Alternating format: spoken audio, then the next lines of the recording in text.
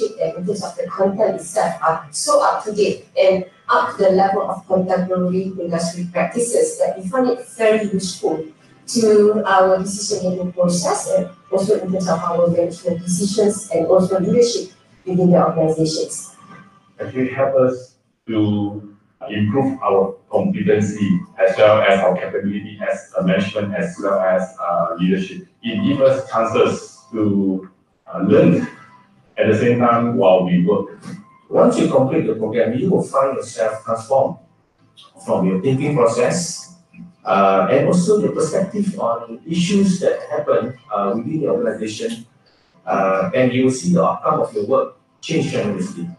GSB is fully committed to numerous CSR programs. GSB lectures integrate principles and elements of sustainability and responsible business practices in the course outline and through students' presentations.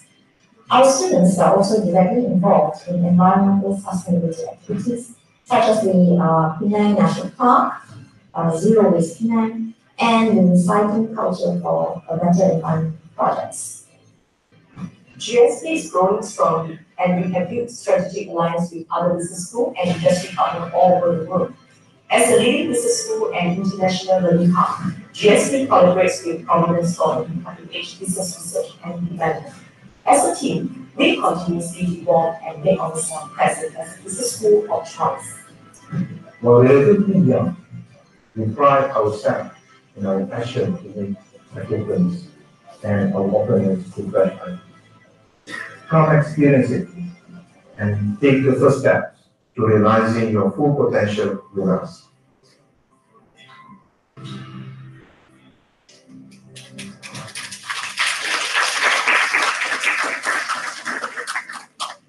Thank you. I would like to call upon Mr. Yusuf, our international PhD student, for doa submission.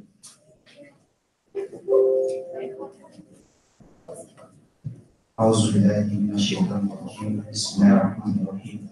In the name of Allah, the most gracious, the most merciful, the most beneficent, the sustainer, the provider, the creator, the king of the day of reckoning. We pray that He continue to guide us to the straight path.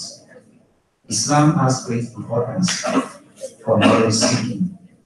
In the first 5 verses reviewed in the Holy Quran, the word Ikra, meaning read, was mentioned twice, and the word Qalam, meaning pen, was mentioned once, and the word Alam, meaning teach, was mentioned twice. Therefore, seeking knowledge with the intention to benefit oneself and the people is rewarded in Islam. So whoever seek knowledge and help the people to learn will definitely be rewarded. Therefore, this workshop or this forum on blockchain is another avenue to seek knowledge and to be rewarded. We pray to Allah that as we commence this forum, we seek His guidance, we seek His knowledge, we seek His protection.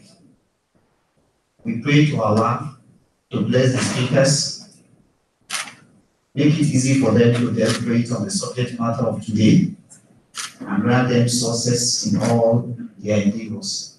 As for we participants, we pray to Allah to make our affairs easy for us, increase us in knowledge, and grant us safe journeys to our respective destinations at the end of this forum.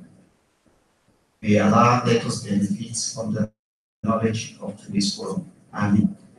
ربنا آتنا في الدنيا حسنة وفي الآخرة حسنة وقنا عذاب النار. اللهم إنا نسألك من خير كله عاجله وعاجله ما علمنا منه وما لم نعلم ونعوذ بك من شر كله عاجله وعاجله ما علمنا منه وما لم نعلم وصلى الله على محمد وعلى آله وصحبه أجمعين. سبحان ربك رب العزة عما يصفون والسلام على المرسلين والحمد لله رب العالمين. Thank you, Mr. Yusuf, for the beautiful prayer. Ladies and gentlemen, a very good morning to all distinguished guests, faculty members, sponsors, students, and ladies and gentlemen. A very good, fresh, and wonderful morning to all of you. On behalf of Graduate School of Business, USM, I would like to extend a very warm welcome to all of you. My name is Freddie, and joining me today is Siti Farah. We are your MCs for today. We appreciate your time taking your time off your busy schedules to join us today, and we hope that you will find this forum entitled Blockchain, Transforming the Accountancy Profession to be fruitful and engaging. This forum is part of GSB's initiative to bring together industry leaders, students, faculty members, and society in an engaging dialogue and discussion to stay abreast with the current developments in the wake of Industry Revolution 4.0. To officially begin today's program, I'm pleased to invite Professor Dr. Azlan Amran, the Dean of GSB, to deliver his welcome address. Please welcome.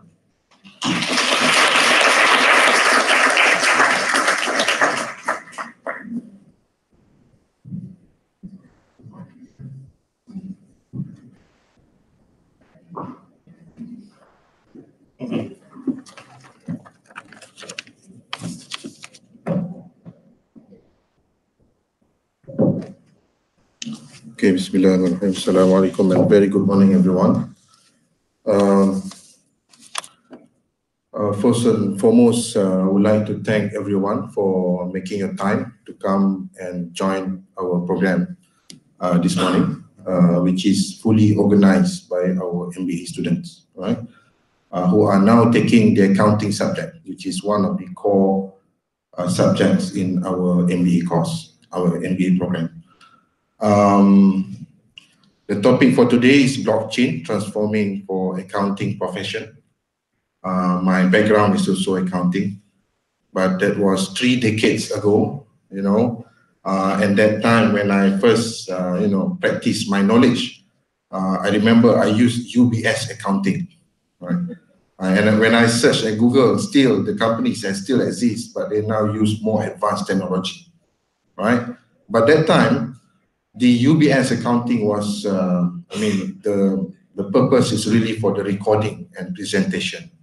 And now people are talking about cloud computing or accounting. And eventually they talk about blockchain, and then the element of cyber security. So I think this is a platform, which is a very important platform, especially for GSB students, for them to listen to the, the up-to-date or the latest technology being practiced in the industry. And we have a panel of speakers, the esteemed panel of speakers, Madam Suzanne from EY, Mr. Morali, Mr. Edgar, and Mr. Vincent. I got to know that he missed flight this morning, but he will do his presentation through Google or Skype, something like that, right? So this is the technology. So the speakers may not need to be present here, can be anywhere, but you can still listen to his presentation. So before I end my welcome speech, I just want to welcome you again. And also my big thank you to the organizing committee, which is the advisor, Dr. Yuvarash, and also Dr. Fatia, to my accounting students, the MBA students, and to all participants. I wish this forum will be the fruitful one. At least we'll go back some, some take-home point for us. So thank you very much.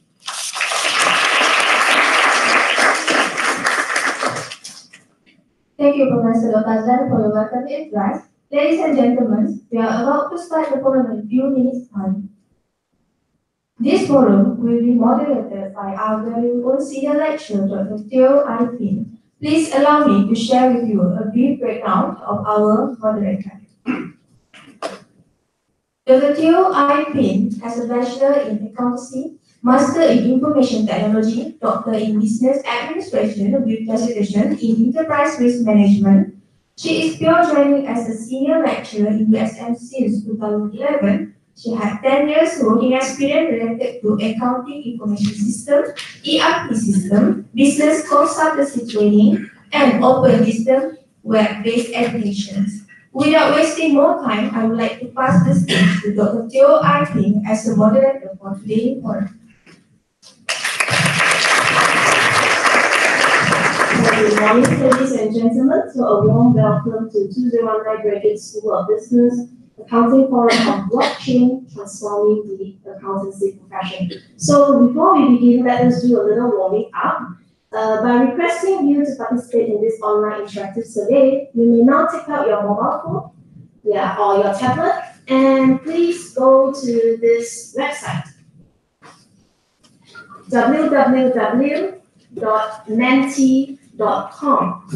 And let's start the note positive for today. We're going to give you a lucky number for today. It's Saturday. So the lucky number that you have, as you can see on the screen, is the code 63685. So what you're required to do, guys, is to enter 3 words that comes to your mind when we talk about blockchain. If you only have 1 word that comes to your mind, please just enter the same word 3 times. So we're going to have about 60 seconds for this activity. Let's take a look at what's in your mind the first thing in the morning. Yeah, so the results is going to be displayed in a word cloud.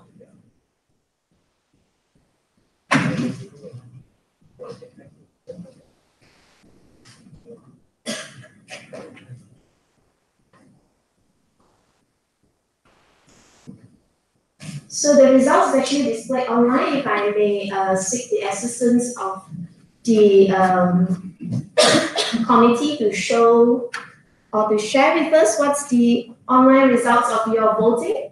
So have you guys done 3 words that comes to your mind when we talk about blockchain?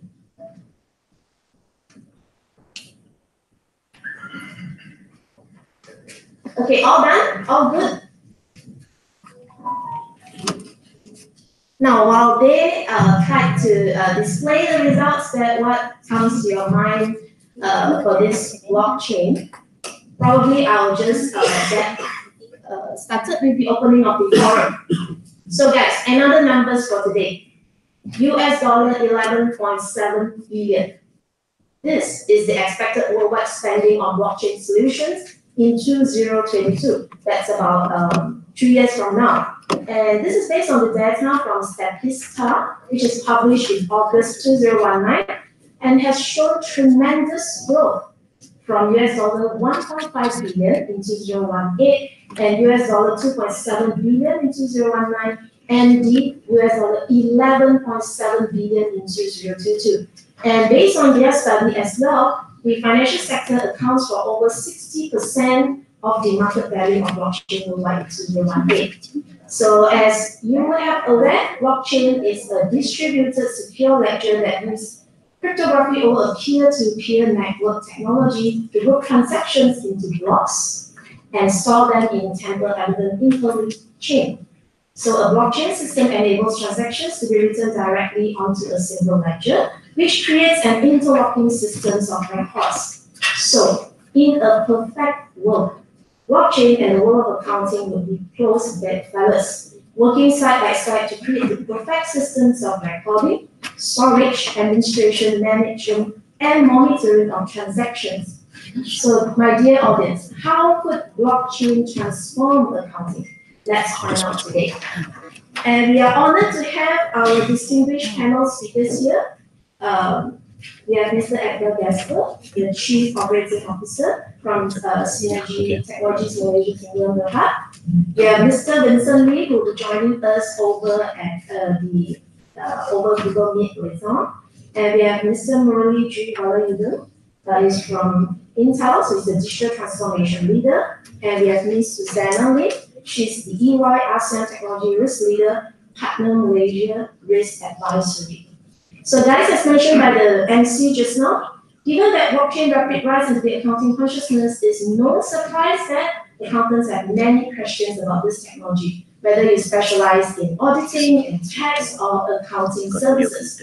So we will address your questions during the group panel discussion later on, which is after all the panel speakers' speech. So if I may request, you kindly just write down your most sizzling questions that you have related to today's topic in the paper that the committee has inserted in your brief bag. So our committee will then collect this from you at the end of the fourth speaker talk. So as you can see on the display, we have a total of 156 who has just participated in our little activity here. And what is the biggest word that you can see from this word cloud? Bitcoin. Bitcoin. So when we talk about blockchain, apparently Bitcoin is the term that comes to your mind, and followed by security. So security issues, cryptocurrency, data. Oh yeah, I missed technology, guys. So sorry. So it's kind of counting. Yeah. Oh, it's not feeling. So this is the result. So that is the keywords that comes to your mind when we talk about blockchain. And without further ado, may I welcome our first speaker for the day. So Mr. Edgar has been a corporate advisor to Synergy Technologies Malaysia in Berhad and was recently appointed as the Chief Operating Officer. He served 17 years at Dell Technologies, where he managed the South Asia reverse logistics operation and the Asia Pacific IT application deployments within the Dell Asset Recovery business.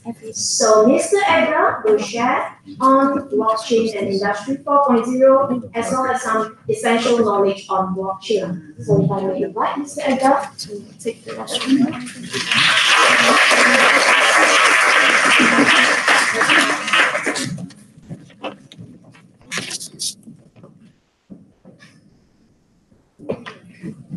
Hi, good morning, everybody. This place is lovely. Thank you for inviting us. It's an honor to speak here. I'm going to try and get into the meat of it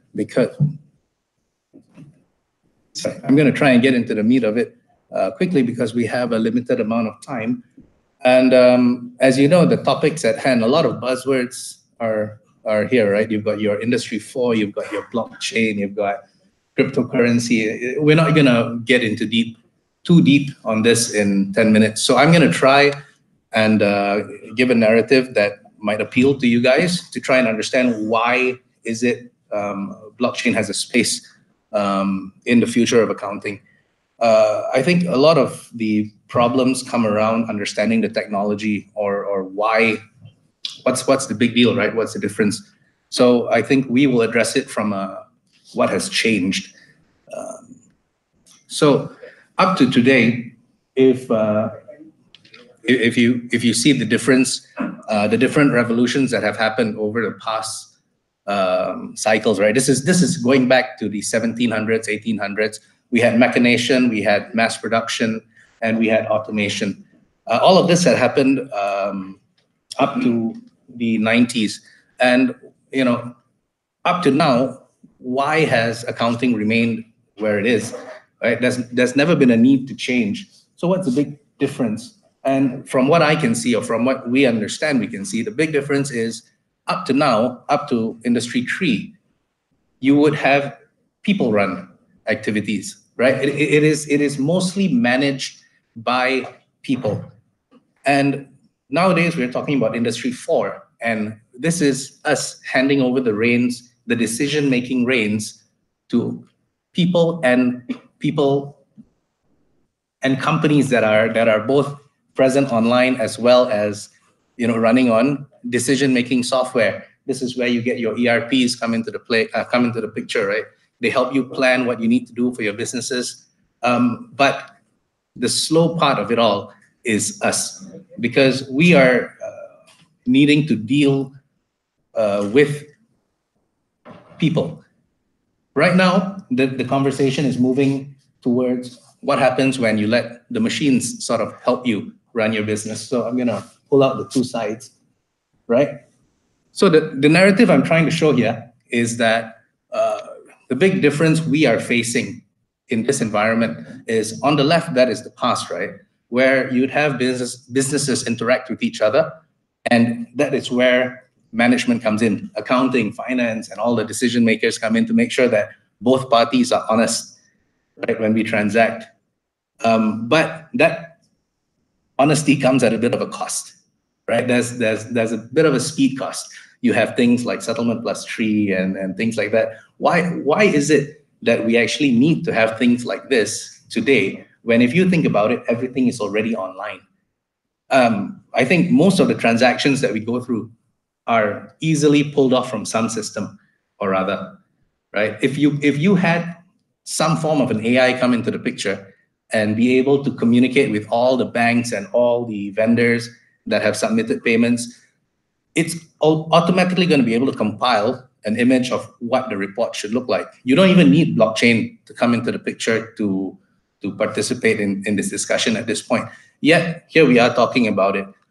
So what's the big difference here? The big difference is going to be trust. Because up to today, right, even though everything is online, when we communicate between companies and between bank accounts and between governments, it's always going to be a matter of, I need to hold one side of the accounts, right? There's always going to be a check and a counter check. So this requires people to always be balancing the risk. So this is why you have management and accounting, right? You come in and you make sure that these transactions are there. Even though you told me you gave me the money, I still want to make sure. And I'm going to set my people to go out and pull the records and validate and get management approval before I put it on the table. So all of that comes at a cost. And the cost that we can see is that there's going to be a cost of efficiency versus risk. So the purpose of me introducing blockchain to you is to try and get you into the mindset of, it is not really just about money. The biggest concern that blockchain addresses is trust, because everything that blockchain can do can be done by AI, right? But the only big difference is it publishes it to a public ledger that everybody can be held accountable to. And that's going to be the meat of the topic.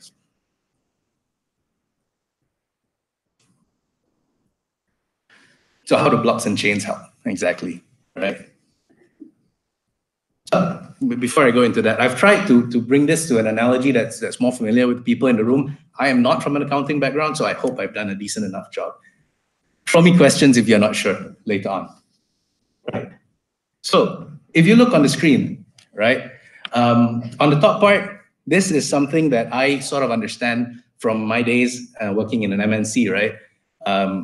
You'd have the gathering phase where someone in accounts would say, please put all your source documents in this area. And then if by the time I don't put it in by a deadline, some lady with a stick comes and beats me, to submit all my documentation in time. And then they take it all away, after the deadline, process it, file it, get an approval, say that everything is okay. And then you can pull reports. And then those reports are what we use to run our business, right? So an example I'm giving here is we have a weekly report on top. So number one on the far right is gathering the source documents. Number two is processing it, and number three is filing it. In the same concept, right? Blockchains do the exact same thing, right? You actually have all the transactions that are being made on a blockchain environment broadcast to everybody. That network then consolidates all that information into ledgers, basically into blocks. They put it for a consensus mechanism to work on. And that consensus mechanism is going to be the core of our discussion after this. But the purpose of that consensus mechanism is to make sure that whatever results get published to the public are going to be trustable results, right? And then it publishes out. So what's the big difference here? If you look on top, whether you're doing a weekly or monthly report, for example, it's going to take you from the time of gathering the source documents to the time of processing to the time of reporting, probably a week or so if it's a weekly report, right? And then there's going to be a lot of work. There's going to be involvement of people to go in and chase those people who are stragglers like me, who are not giving my stuff up in time, right? And by that time, it's already 1 week.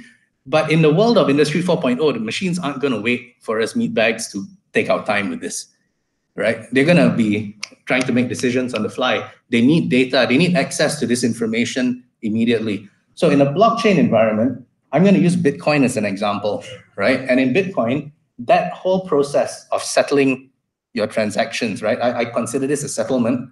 Every cycle is 10 minutes. And Bitcoin is one of the slower blockchains. You have higher speed blockchains out there that are trying to tackle, high speed transactions. So they can go down as much as 5 seconds, 3-second blocks. And what's happening is every time these blocks are completed, they are settled, right? So everything that appears on the blockchain is data that is actually considered valid, right?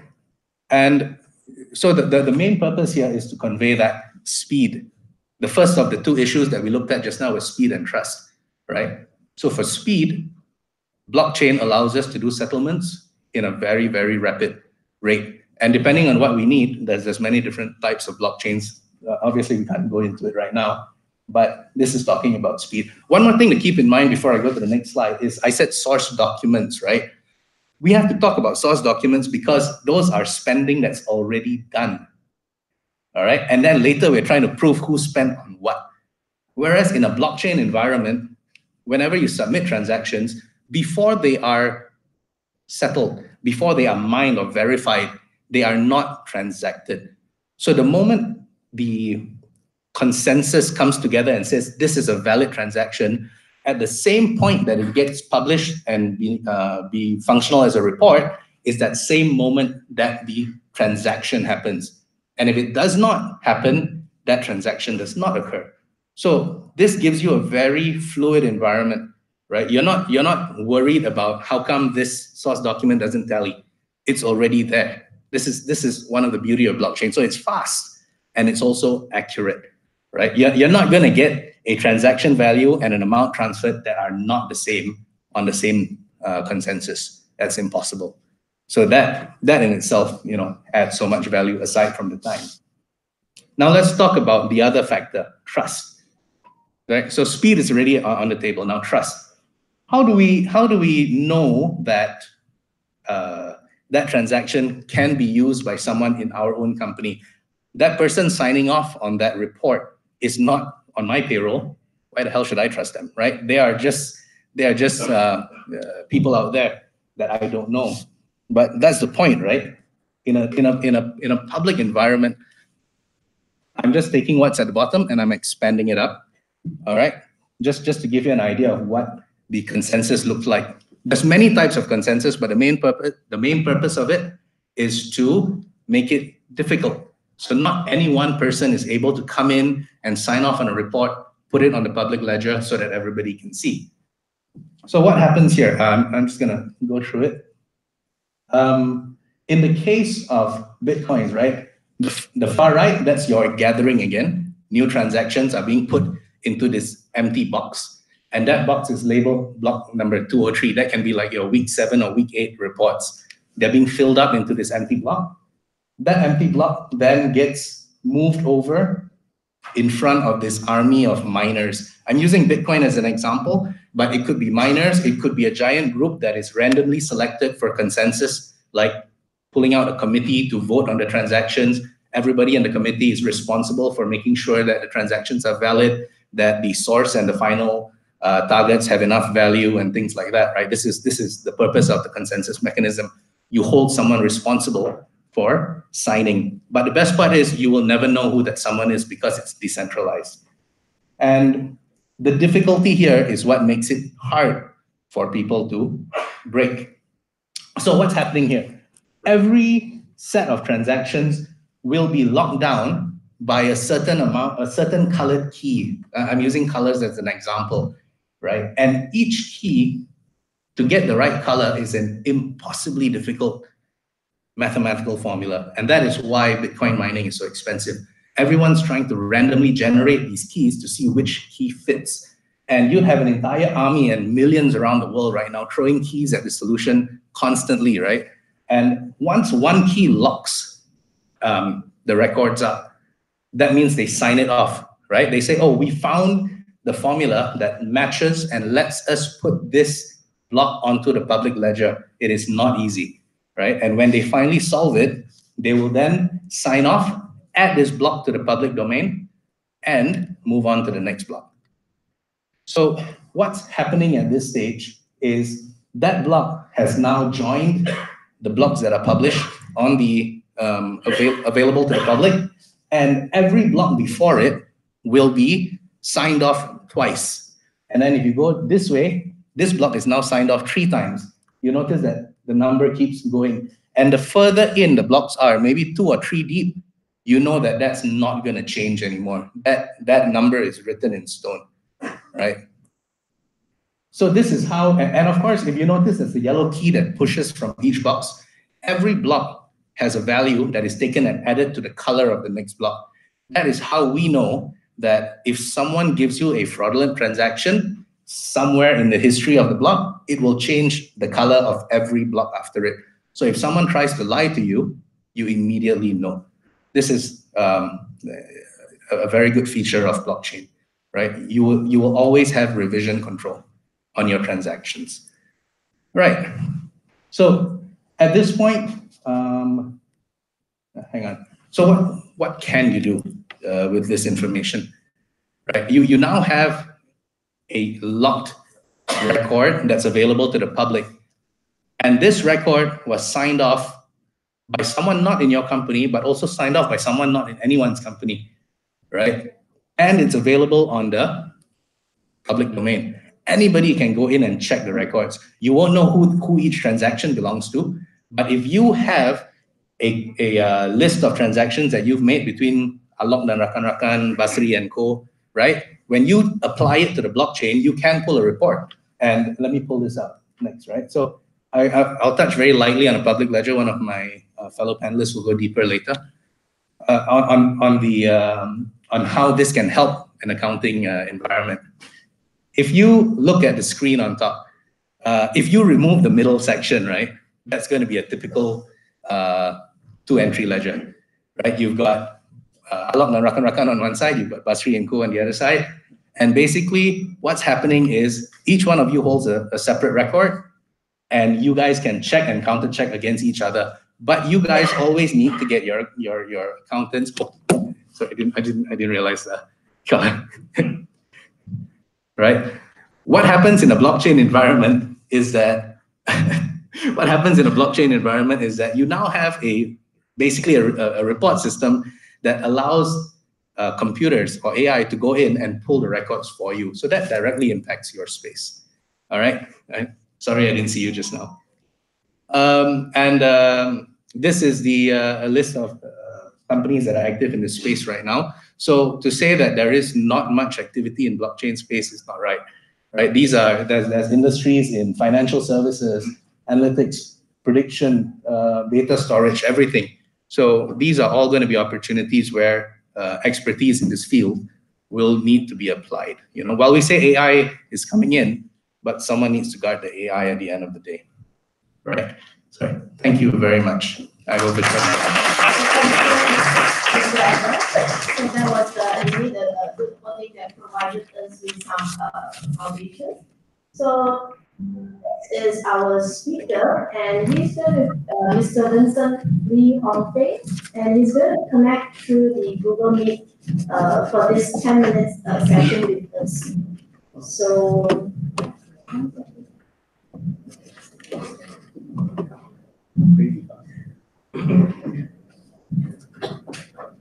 Okay, so Mr. Vincent established BigLedger technology in Singapore since December 2001.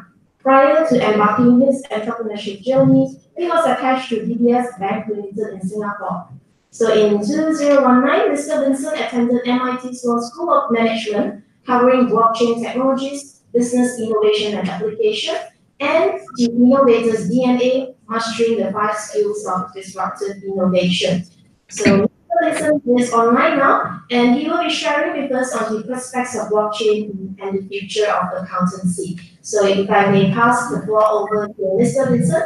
Hi, Mr. Vincent. Hello, hi, can everybody hear me? Hello, can you hear me? The panel seems to be able to hear you. I'm talking now, can you hear me? Yes, loud and clear. Good. Okay. So just good morning, everybody, and I'm sorry that I missed the flight this morning. I'll just give a very just a little bit of a background about myself. I'm actually electrical engineering by training, graduated from University of Manchester, and I did a signal processing in Cambridge Universities for my master's. After that, I used to work in a bank. That's where I learned a lot of the technology, and I've started three companies. Basically, Wavelet is ERP accounting software, point of sales, and then followed by BigLedger, which is to do with cloud native applications, big data, and so on. And SengWave, which is a joint venture with Sengheng, which is a company that focus on technology for new retail, O2O, and so on. So I will proceed with the next slides.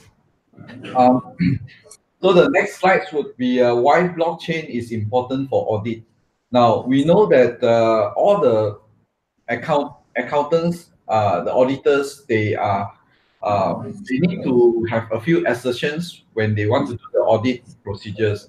First of all, they need to make sure that the transaction and the events fulfill a certain criteria. For example, the occurrence, completeness, accuracy, and so on.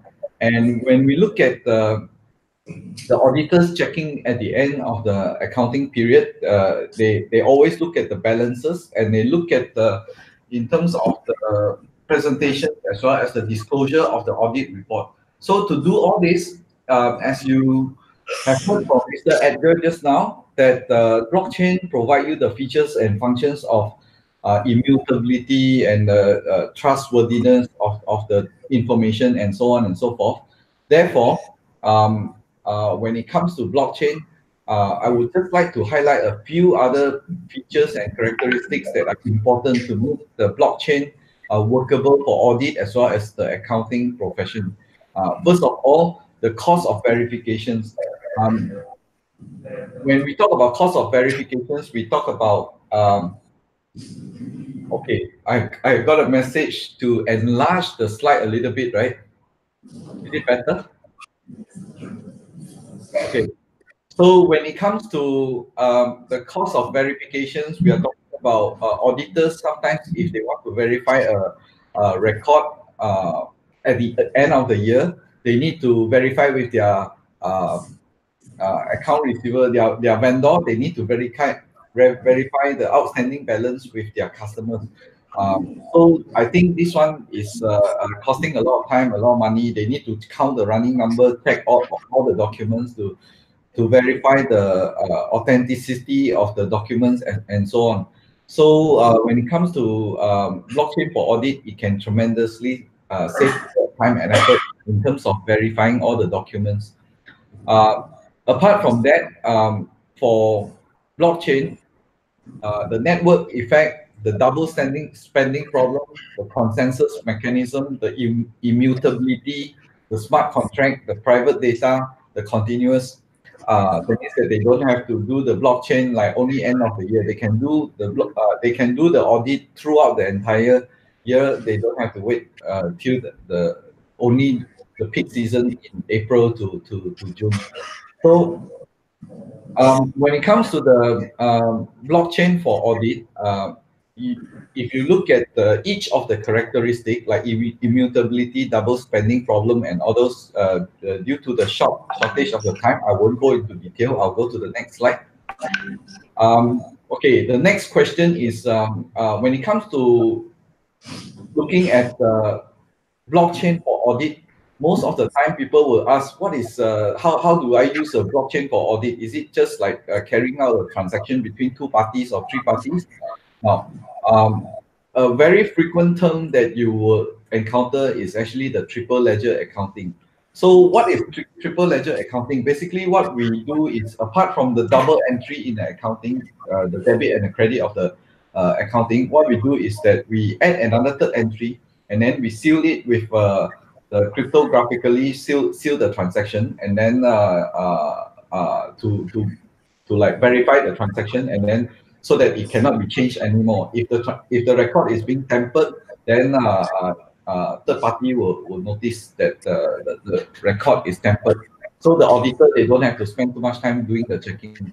Now, if you look at the triple entry within a company or external parties, from the business perspective, when you look at this diagram, there is transactions, purchase, payment, sales, and reconciliation on the left-hand side.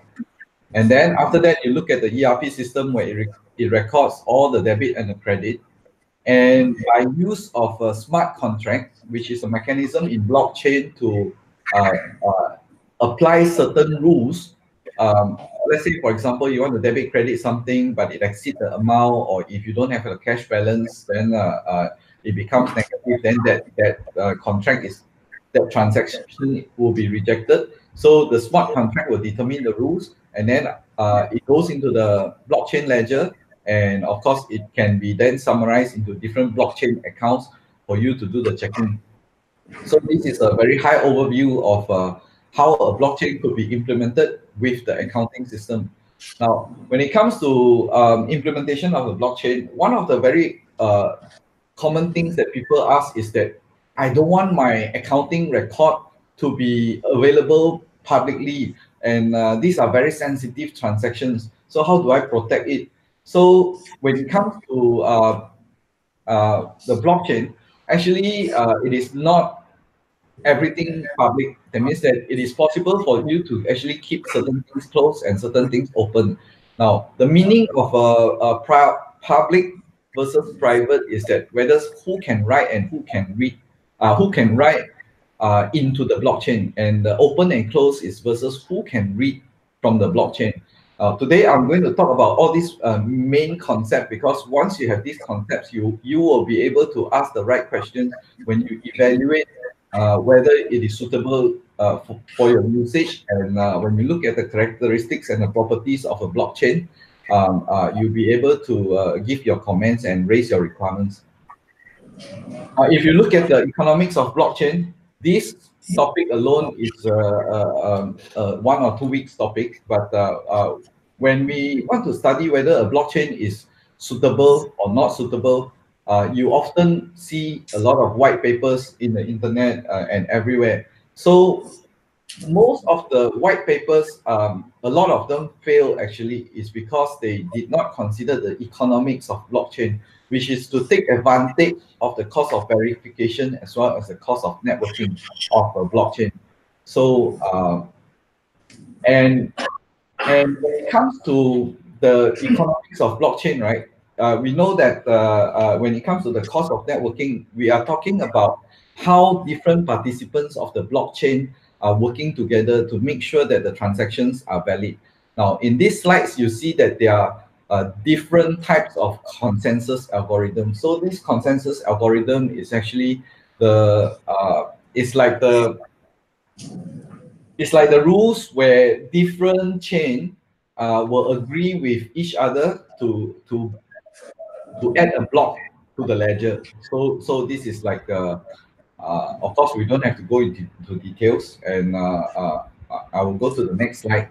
Now, another very important things that I believe that anybody who look at blockchain, they need to be able to categorize the blockchain whether they belong to the first generation. The first generation of a blockchain is like Bitcoin and Litecoin, and usually it focuses on the proof of work as a consensus algorithm. And it has got very limited features and functions. And the second generation of the blockchain, which is Ethereum, it has got a smart contract, and it allows people to create their own currency, which is like sometimes we call it the tokenization of the blockchain.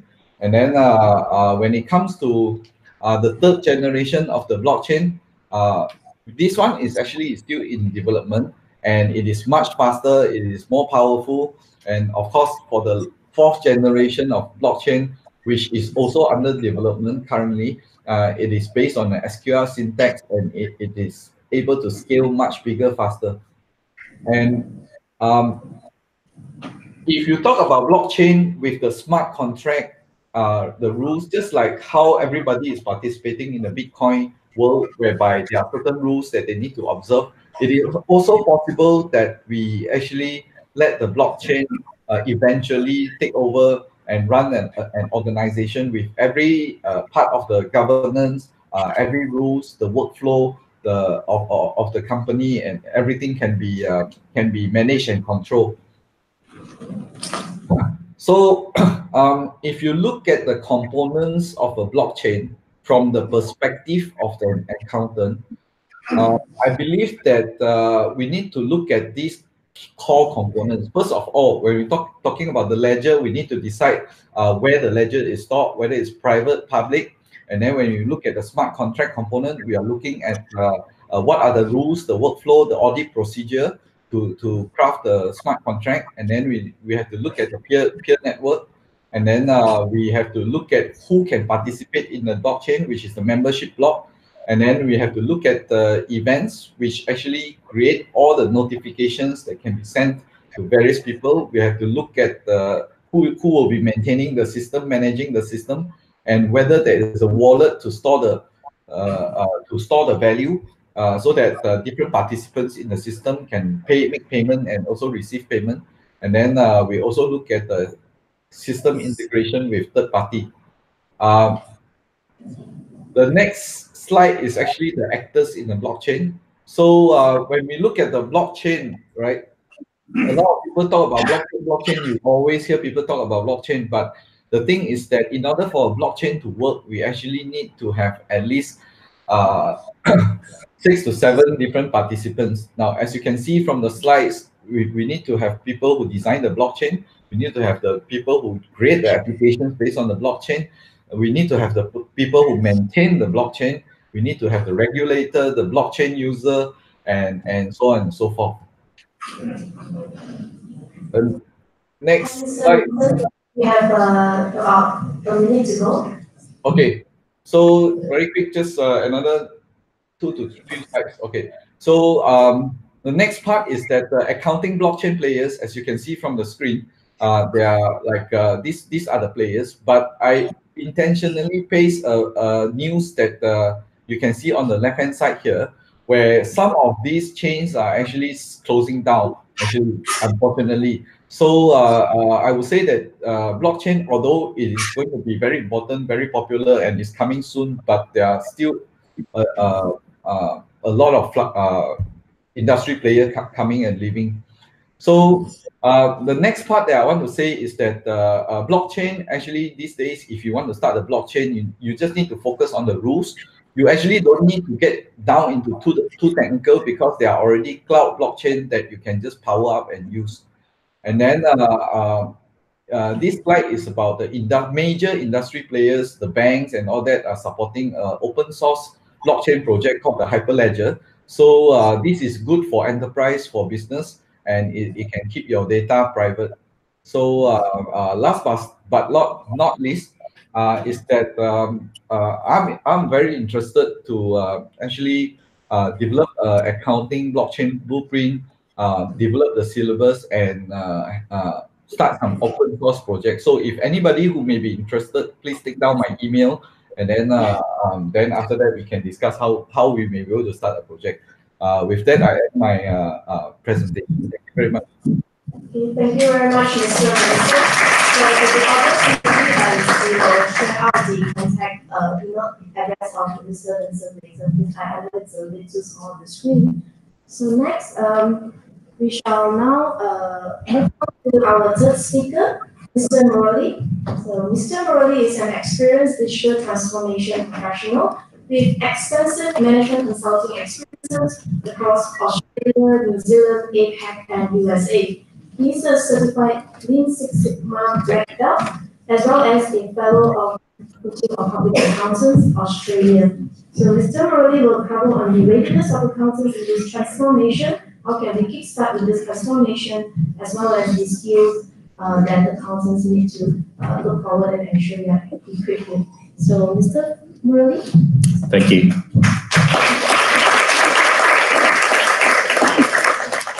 Hi, good morning, everyone. Thank you. Thanks for the invite. Nice thing to come and speak to university students. It's always a fun thing to do. So my background a bit. So I run the digital transformation agenda for the shared services here at Intel in Penang. Prior to that, I worked with EY and Accenture. So did 10 years of management consulting, which basically means do whatever your client needs you to do. I'm a Lean Six Sigma black belt. So that's a process world. And I also have I'm an accounting fellow. And I also have a master's in information systems and bachelor's in accounting and finance. So that's my background. So I wanted to start off. So I think I have the easy job. This guy had to speak a bit technical on blockchain and stuff. So mine's a bit easy. So trying to speak about what are the future skill sets that you guys need to start adapting to so that become more employable, right? That's what we're all more interested in. Become more employable, become, I think, more relevant to the future market, right? So I start off with this. There's a body called a Society of Human Resource Management, and they put out this skill sets, right? So 2019 State of the Workplace. So I want to go through a few of it. So what they say is 37%, I'll just skip down to all of it. So these are the skill sets, as they say, that is missing in the workforce currently, right? So problem solving, critical thinking, innovation, creativity is quite high. Next is ability to deal with complexity, ambiguity, and communication. So if you see the top three, that makes up like quite a bit of what is missing in the workforce. What we're talking today, blockchain, AI, robotics, all this stuff, it's a tool that you use, but these are skills that you need to deploy those tools, right? So next bit I want to talk about, so science, engineering, medical. So I think the last three, you get a bit more technical skill. The first three is about more soft skills. So here we talk about, so this more relevant to accounting space. And this is from the Institute of Chartered Accountants, England and Wales, right, ICAW. So what they say is core skills required for the future. 5 of them. So again, data is very big on it. So data integration skills. So we talk about blockchain and stuff. Everything's related back to data. Without good data skills, you can't really operate a technology like blockchain.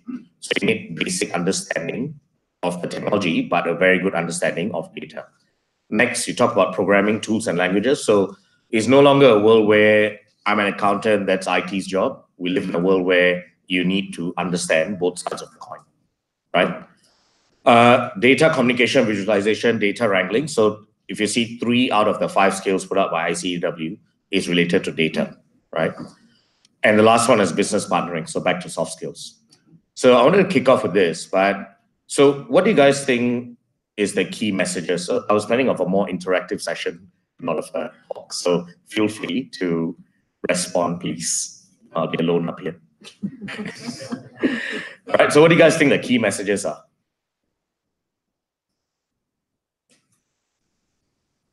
I'm going to start pointing after this.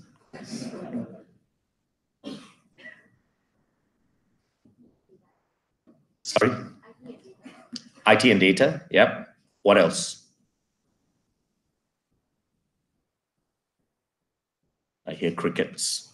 All right, let's move on. All right, so for me, what I find from this is one technical skill is not good enough, right? We all traditionally, you grow up, you're like, okay, I'm an accountant, I'm a doctor, I'm a lawyer, I'm an engineer, whatever, right? That is not going to be good enough in the future world. We will have multiple roles and we will do multiple things. You can't be in the workforce and say, I do this alone. You'll be fired really quick, right? You need to be very diverse in your skill set and you need to adapt really quick. The next bit is, so once you focus on the technical, the next thing is the technical know-how alone will not get you where you're going, right? You'll be good at what you do, but I don't think you will grow a lot. So focus on building your soft skills, which goes back, right? We talked a lot about one of the top missing skills is communication, collaboration, business partnering, all this stuff. So if you're an accountant, you can't say, I come 9 to 5, I work in my silo, I do my things, I go home. It won't work, right? You need to cross-collaborate. You need to work with an engineer, understand how can I help you to do your job better. I need to understand what you do for me to do that, right? If you're like an IT person, you can't just say, I come here, I operate this server, I go home, right? You need to be able to understand what your customer demands are, what their requirements are, and serve them accordingly, right? So it's going to be a workforce where your skills are going to be really diverse, number one. Number two is you need to work with people to be able to use those skills. And number three is problems will become more complex, right? You can't do it alone, which is where your collaboration skill comes in. The problems that we faced in the past, like 20 years, will look very simple compared to what you're going to face in the next 20 years. Technology is moving much faster. The world's changing much faster. Everyone's becoming, I think, more savvy in a lot of areas, right? So we'll come up with a lot of different sets of problems will be harder to solve. So you need more great minds to work together to try and solve it. All right, so how do you get started? So that was one of the questions, like preparing yourself for the future, right? How do you get started? So when I was in college, a lecturer of mine told me, he said, on the first day of his class, he said, there are some students who are like a mop, there are some students who are like a bucket, right? I looked at him the way you guys are looking at me now. So what he said is, a mop is, so he started with a bucket first, right? A bucket is a fixed thing, right? You can only pour a certain amount of water in it, and that's it, it's done. After that, it starts spilling over. I can't take any more in.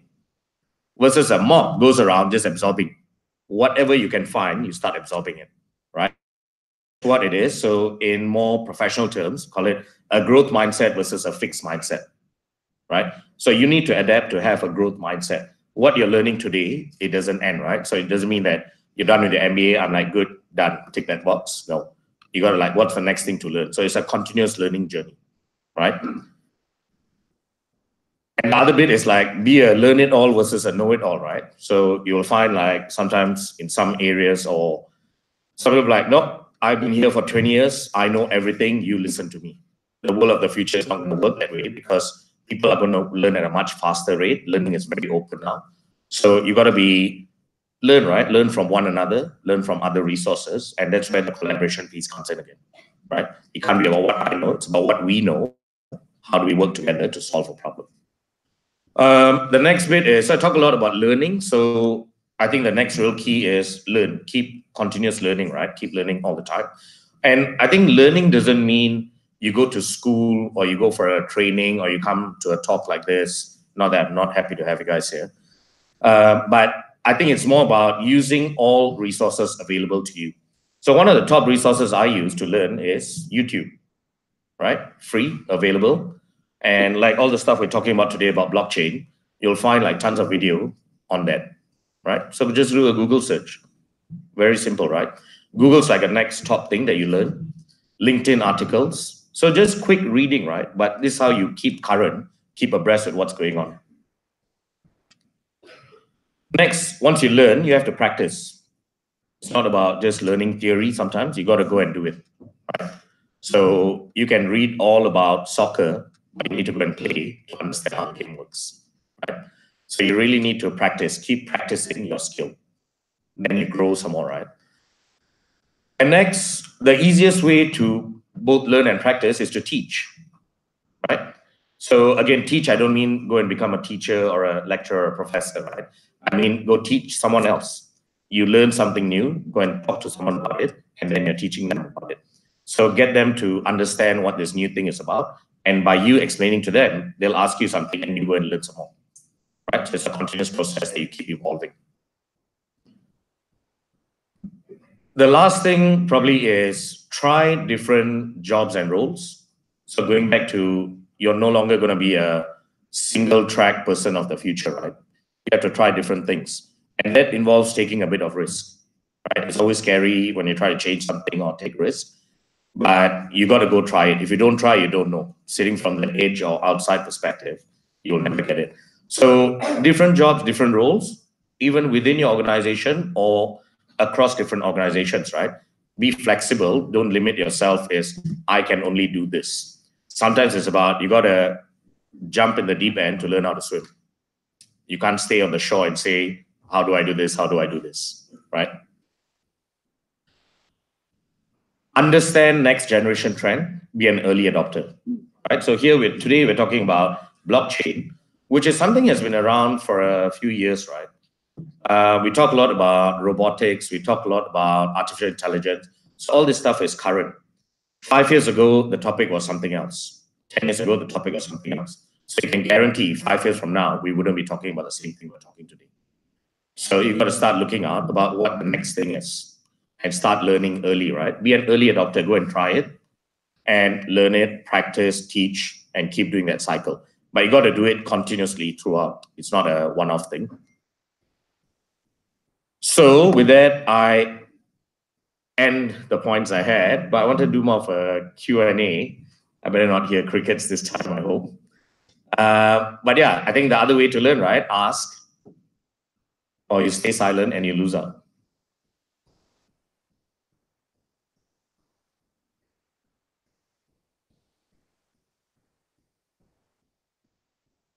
If someone drops a pin, then all can hear it.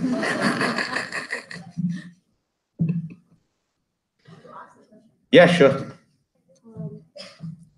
You wanted to ask a question? So, Yeah. You want to answer a question or ask a question? So we plan to deal with the question and answer during the forum later on. So you're going to hold your thought. So right. there's a slip in the feedback.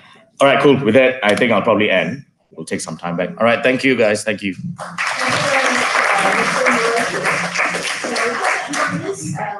Invite Ms. Susanna Lee from EY. Ms. Susanna has more than 25 years of experience in providing various types of assurance and business advisory, corporate governance, and enterprise strategic risk management, focusing on IT, business processes, and major transformation initiatives. So Ms. Susanna's clients include public listed clients, government-linked companies, and MNCs in various key sectors, including technology, media, and telecommunications, financial services, fast-moving consumer goods, and manufacturing. So Ms. Susanna will share with us on the various perspectives, the challenges of the evolution of blockchain with regards to the future of accounting and related issues. So Ms. Susanna, please. Thank you. Good morning, everyone. Thank you for inviting EY and for myself as a rep. Maybe just a background. Today, the topic, I know it's blockchain, but you talked about transforming the accountancy profession. May I just see a show of hands? How many people here are non-technology people? Majority of you, is it? Okay, cool. Accountants or business and, okay. So my background, I'm actually first, although you see ASEAN technology risk and then risk, right? I told Prof, actually I said, Prof, I started as Bachelor of Accounting. Okay, so I'm a living example of the learning and the relearning that Murali talks about. I started my career so I'm a CA and a CPA, and I started my specialization when I became a partner in the firm, going into governance, risk, and compliance, and then I further specialize in technology. So I am a licensed MOF can sign accounts. I'm also a licensed by MCMC as one of the rare digital signature auditor. So when you talk about later on all those that talks about the tokens, there needs to be trust mentioned. I'm one of the certified people in Malaysia to sign on those reports authorized by the ministry. And my role has also evolved. Okay, I started in the assurance practice, then I went into the risk area. So what I take care of today is process governance technology risk. And in EY, other as a line partner, I take care of all the IT spend. Every IT spend in EY has to go through me. So I'm actually an acting CIO as well. Okay, so today I just want to share with you all on the areas. I just want to do a take 5 because the 3 speakers have actually summarized things. Now, take 5, the purpose. Is blockchain something that's going to stay? I think it will. If you look at the prediction, our leader in EY talks about by 2030, we think that perhaps 50% of certain things will be running on blockchain. Okay, so we just have to watch 11 years from now. Okay, it is a secure, sensitive information through immutability, as mentioned by Vincent just now. It's because the way it's designed. Okay, Second is, if you think of the function, just think of it like today, I mean, my research team shared with me, it's just a string of pearls. You know, pearls one by one by one. Okay, so those transactions are a string of pearls. And how is it linked? It talks about from cryptography, the hashes. So the hashes are basically, it will make it more secure because once it's done, you cannot reverse. Okay, it's not like a debit credit. Ayo, wrongly classified, let's take it out and whatever. So it goes through that. That's the situation. Second, just to the accessibility. When you evaluate, if you're, you know, depending on your posture, whether you're working in professional accounting like us, serving clients, or if you're in a corporation, that your organization will participate maybe in a blockchain in order to do transactions. There are public and private domains. Okay, so you hear some of the words on the, you know, like Bitcoin, Ethereum, Ripple, Neo, and we talk about the 4th generation, 5th generation coming. So if you look at it as a technology, it's still developing. But has certain things gone live? The answer is yes. Okay, but we need to keep track of it. So one thing about the sustainability of our blockchain, my reading is there will be many blockchains, but not everyone will be successful because you might not have the critical mass, you might not have the economics to sustain, but there will be some who will take off. Okay. In terms of sector, so don't think it is just financial institution. It's sector neutral. Okay, because you can do it from F&B. You talk about healthcare. You can talk about agriculture. Okay, if some of you look at my LinkedIn posting today, EY, very fresh, just 2 weeks ago, we're doing with a wine company. That's how they did all the traceability in overseas. Okay, basically. Okay. The other point is it has to be regulated. Okay. Just now we talk about it being a system of trust. Trust means everyone is using it. If you look at it just now, someone mentioned about the actors. Okay, there's many players. Okay, and there are 3 things in there. Tokens. Okay. Second is the contract. Number 3, that is payments. So with this ecosystem of things, it's generally is regulated. So does Malaysia have a regulation? Yes, it's in Securities Commission guidelines. There are 8 key things to talk about. If you want to build a blockchain, there are some certain conditions. There are currently 3 conditional approval given, okay, for them to meet.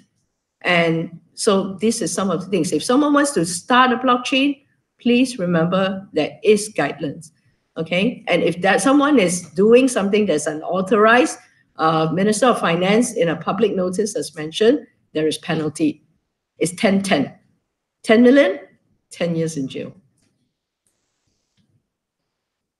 Okay, so I just mentioned, if you look at the blockchain global spending as determined by the various factors, it's a big market, 9.7 billion.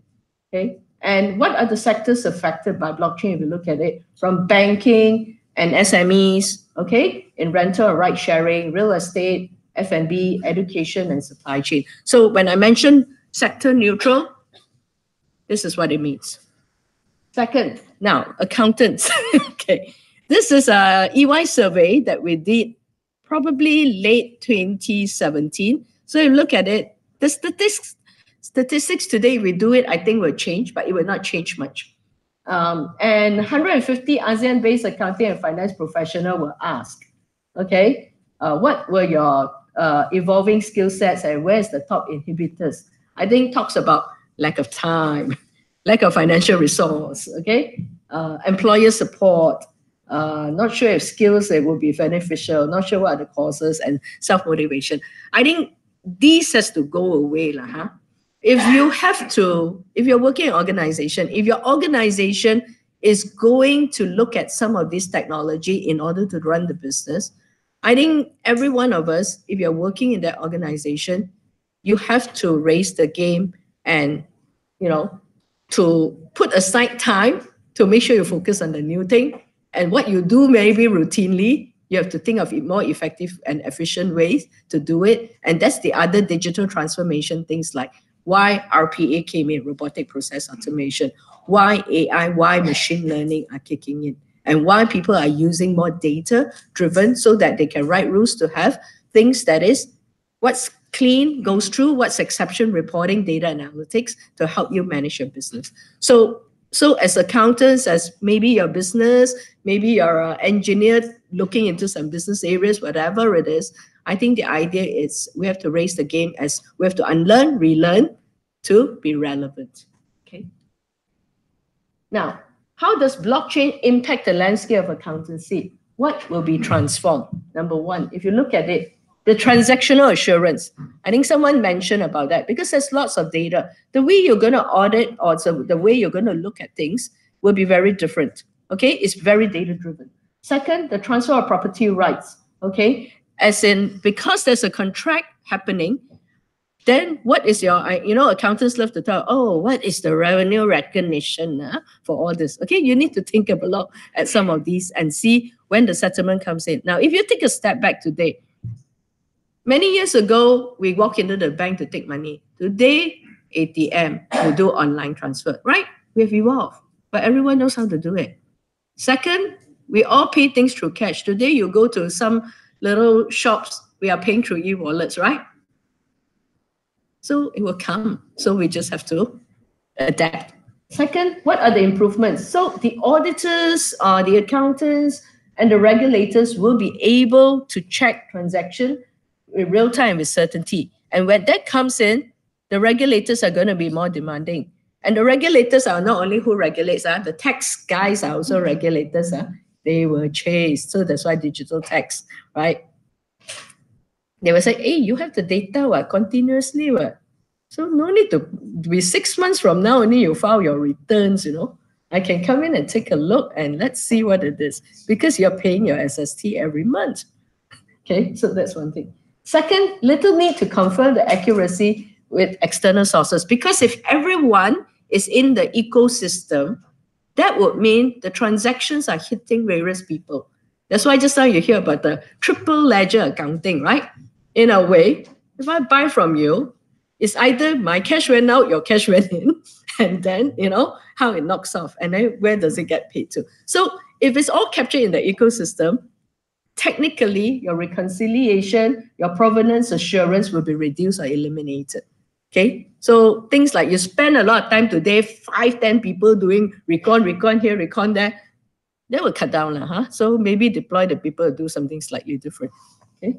The other bit is combined with, especially on dispute management. Some of you do interco, right, in your organization. Sometimes you also have got third party. Spend a lot of time dispute management. Chances is when you go on a blockchain, number one, timestamped. Number two, cannot reverse. Number three, all these things matches. What is there to argue? Okay. Then the certainty around the rights and obligation will be very clear. Okay. Then the other thing is how do you account and expansion of what you should be. Now, what about accountants? So please don't underestimate. Accountants, you are the most important. Because everything you do on this will have some business or financial implication. So you're going to be the bridge between your technologies and business stakeholders. So if you're going to explore whether it's RPA, whether it's blockchain in your organization, just now there was some checklist to say you need to spot what are the things. So you need to do your little due diligence, right? In order to say, hey, we're going to this public web, and how does it take care of user access? How do I know it's secure? How does I know my information is not going to be leaked out, right? Or my key things. So please, sometimes on the technology aspect of that, please rope in your IT guys, your IT security guys to be part of it. If you've got certain business end users and they want to do this, please rope them in. So it has to be a collective group to look at it together. Okay. Last but not least, okay, as accountants, you can also position yourself as key advisors on the system to other organization or user organization. So when we talk about blockchain, so people like us in EY, some of our clients actually have got a platform that's shared by everyone. So they are called a service organization. And a lot of people are using, it's called user organization. So what do they have to give in the order of trust to these people? The professional accounting firm like us are the ones that do, like they say audit, but this time it's not true and fair view on a financial statement, but it's true and fair view into that platform, and we call it SOC report, Service Organizational Control Report. Some of you are in the multinationals, you probably understand that because some of you already outsource certain payroll, right? And sometimes your auditor say, show me your soccer report or your SOC report on whoever does that. So it's more or less the same concept. Okay, so now in short, what are the skills demand by 2022? The ones on the left is going to be reduced. The ones on the right are where you need to think, which is analytical. You need to think about innovation, creativity, originality, initiative, technology, design, and programming, complex problem solving, and I think last but not least, for them, some of you, is also the leadership and the social influence. Because if you're going to be one of the pioneers in your organization to drive some of these innovation, you do need champions. And so you do need to bring along the rest of the people in your organization to move up that curve. Okay. So as a closing, I just want to mention that at the end of the day, what are the point of view from Ernst & Young's perspective is that sensitive information can be better leveraged. And a lot of it, if you look at it, all these transactions are all data, right? So the data security across the accounting processes must be in place. Okay. Second thing, with the gradual adoption of some of these, even firms like ours in EY, okay, we are stepping up because we've got clients who might be participants. We've got clients who might be offering this as a service. Number three, we are also advising clients to build this, okay, because we've got our advisory practices. We are also stepping up our blockchain auditing advisory services, and we've got something called the blockchain analyzer that looks at some of these. And when we actually help build some of these for some other clients who is doing all this traceability, we've actually launched something called EY Ops Chain on some of these. And we get trained. Okay, that was why we've got internal badges certification in our organization. Okay. And with cybercrime, right? We hear cybercrime, people get ransomware and all those kind of stuff. So the blockchain tamper-proof nature will be increasingly useful to mitigate some of this risk. And I believe, as a practitioner, we believe that this will be some of the platform, if it's built well, that people are moving because it can mitigate the risk of data falsification. So in short, that's the summary from myself. And later on, we'll be happy to take any questions. So if you've got any questions, QR code is there on some of the EY blockchain stuff that you can take a look. Free, okay? And if there's any questions, you can address this. Thank you. Thank you very much, so, my dear audience, we now will take a couple of 1 minute break in which you can actually write down your question in the little sheet of paper that you can find in the blue bag. Yeah. So the committee members will go around and collect this question. And moving on, we are entering into our group panel discussion and the question and answer. So it's okay, please be seated because I'm going to start the ball rolling. So while waiting for the collection of questions from our audience, please allow me to start and pose the first question to our panel speakers. Yeah, let's hear from our panel speakers. What's their opinion on this? Okay, so my dear panel speakers, the first question that I would like to put up for discussion is this. Okay, block, and before that, Mr. Vincent, are you in already?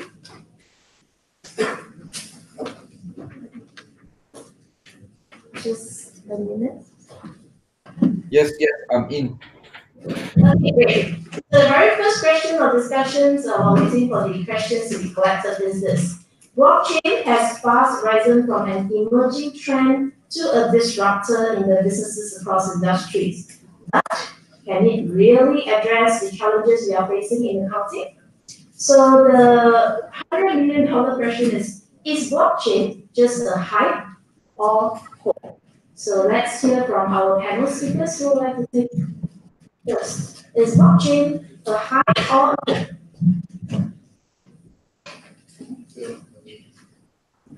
So maybe out of the whole panel, I probably have the easiest answer for this one.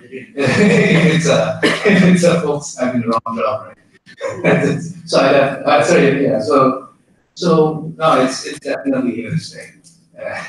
So yeah. Okay. Anyone else? Yeah. Yeah, I can say something. Hello? Sure, Vincent. Okay. So if you look at the internet technology from the 1990s, I still remember when I was in using the dial-up modem. Until today, we see that, and of course the dot-com bubble and all that. You can see that Malaysia, Lazada, only like not that many years ago, Lazada started becoming popular in Malaysia, the e-commerce and stuff. So I think blockchain is also going through the hype cycle currently, whereby it was overhyped for a while, then until a stage where it actually everybody start hearing about it, talking about it, and then it will take a little bit of time, like to get people to actually develop something really useful on it.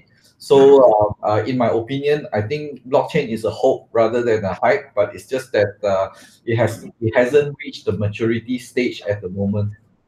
Yeah. Thank you, Mr. Wilson. Mr. Murali, what will your view on this?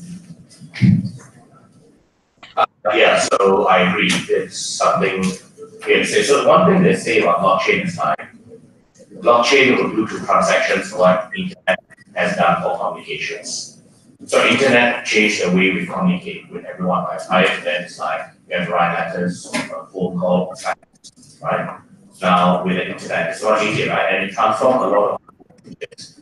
You now have social media, right? Very big. Facebook launched in 2006. We're now, what, 14 years later, 13 years later. It's so big, right? Like, you rarely find someone who doesn't use Instagram, all this stuff, right? So it's changed the way we communicate. So blockchain will do that it will enable a lot of applications for transactions. But like Vincent said, it's going to take some time.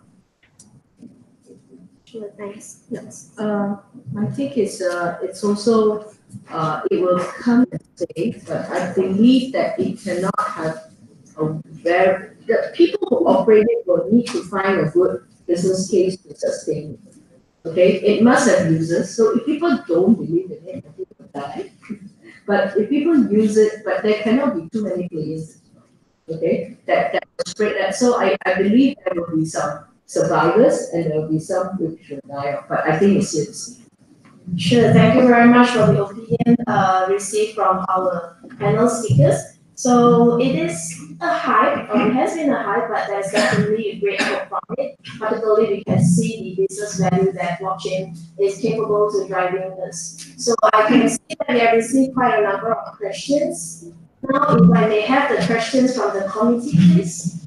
Okay, while they're trying to sort out probably some categorization on the related topics and the speaker that the questions are being addressed to, well, if I may pose another question to our panel or speaker here. Many of you just now talked about how much we should relearn, retool, reskill ourselves as accountants in order to ride on these challenges that blockchain has posted. In our capacity as an accountants, as also in other business players in our respective organizations. So guys, well, blockchain is no doubt a disruptive technology, but the critical questions that we ask ourselves if we are under employment is, do you think that blockchain will totally eliminate accountants? Because things have been able to be done, powered by the AI and automation, and will it totally eliminate accountants? Yeah, sure. Yeah, so no, I don't think so. Not, or at least not accountants as you define them today, right? This field we're not done with this field yet. So if you imagine that in the future you have blockchain replacing how easy it is for accountancy to work, there's still going to be need for implementation. This was brought up by Mr. Morali earlier. This is a very good point. That you still need the subject matter experts for implementation. That's before. And then after, you still need those people to keep the systems honest, right? You're still going to have accountants come into the field to make sure that the systems we have implemented, because we're not going to let the AI run everything, right? Obviously, we're not going to let computers run everything. You still need to have the people who understand how it works to check the system. And there's one more capability during the process of running blockchains, and that is data analytics. If you don't have people that understand this space on how companies work and how companies transact, what's the point of putting all this data out there? So no, there is no lack of space for accountants to grow into. I'm pretty sure that you guys will find a niche for yourself, or if you won't need a niche in the future. It's a niche today, but these are going to be big things to look into in the future. Okay, thank you, Mr. Edgar. Mr. Stephen, would you like to say something? Sorry, Mr. Vincent, would you like to say something? It's okay. What about Mr. Mahoney? Yeah, so the way I look at this is, I think how we define accountants today is something that has been constant for a while. Right? So how we define it will be what we learn about what a professional body tells us what an accountant is. So my analogy I draw is like a doctor. Right? So there's a doctor. Doctor is a profession that's lasted for a very long time. But doctors constantly change, right?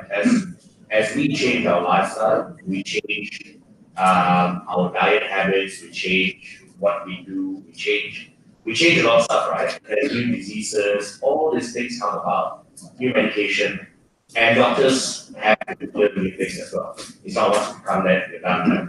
So a doctor 5 years ago is different from a doctor now. He's evolving, but yet the title remains, it's a doctor. So think about it that way, an accountant is, we have been constant for a while, I would say, what we learn. But in the future is we got to change it, right? And I think a few elements got to work together with that. It's like professional bodies got to change what they define an accountant as. And universities or higher learning centers have to change that as well. What we teach for future accountants based on the trends that are coming in the future.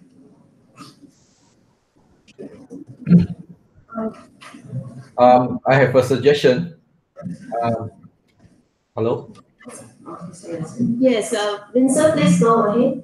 Yeah, so actually there are a lot of blockchain courses online on the internet, but the thing is that some of the accountants, maybe when they hear the word blockchain, they think that it is too technical and they get scared off. So I just want to say that there are actually a lot of courses that are for accountants, for business people as well.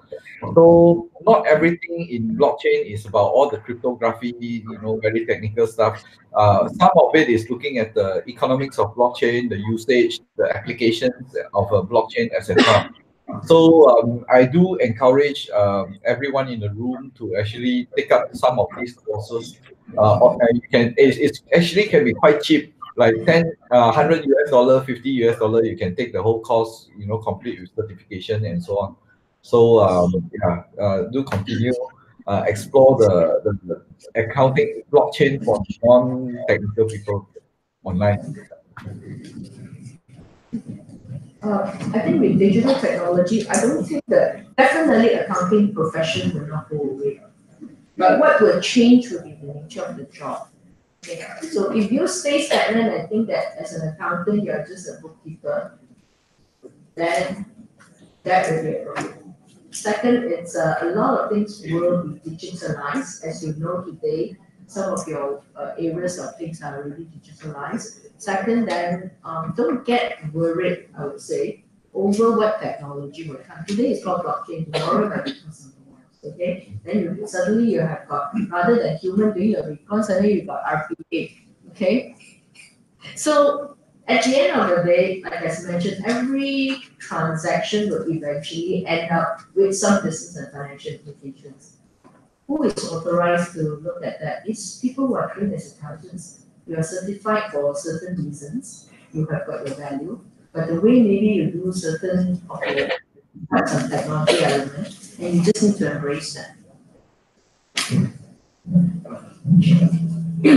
Yeah, and one more thing that we didn't really talk about is we didn't talk about public ledger, but in blockchain there's also public and private blockchains, and they also have a future in in the space. And large companies also engage in blockchain enterprises, and that is also an area where your expertise can come in very handy. So it's not just because it's a public ledger you're out of the picture. There is actually a lot of spaces coming up that this knowledge will be very useful.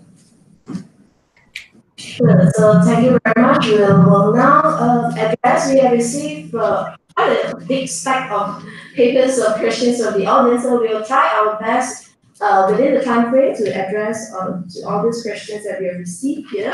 So there are some questions that address the speakers, but some questions are general. Well, some of the questions are kind of related, so we will rapidly just click according to the one that we received.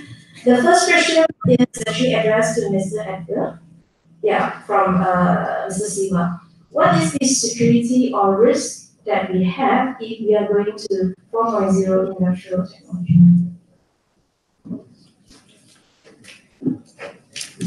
Well, we can go into extreme fear state, or we can deal with how it could look like, right?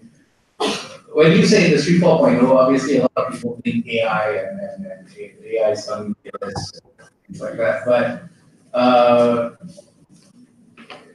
it's true that one of the key areas of risk is that if you see how we program AI today, in the old days, when you write a program, right, you're going to know how that program is going to work. In the world of neural networks, for example, you don't write the program itself. You write a program that defines how the neural networks will work, and then those neural networks that does the job for you will be retained, and those that don't will be eliminated. But what happens at the end of the day is that you might have certain algorithms running that are working for us, but we don't understand how they work.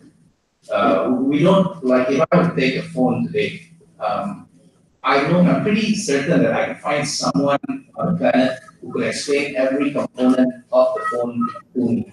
But in the case of AI and the way that it's developed, we might actually come to a point where we know how we define the programs that generate the algorithms, but we don't know specifically how the algorithms work themselves. Right? And that is why when we're talking about Industry 4.0, we still need to have checkers, like real human checkers, to pay attention to how the systems are behaving, right? Because we're just generating systems that pushes out the algorithms for us.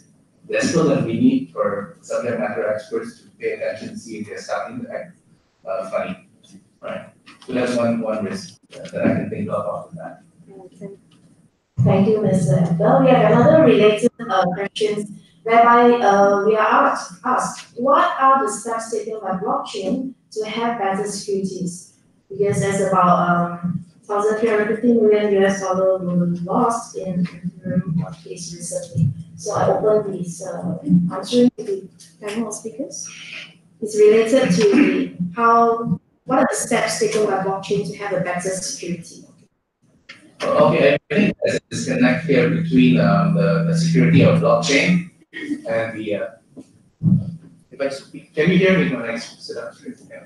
So there's a disconnect here in understanding how these big dollars are lost in the blockchain space.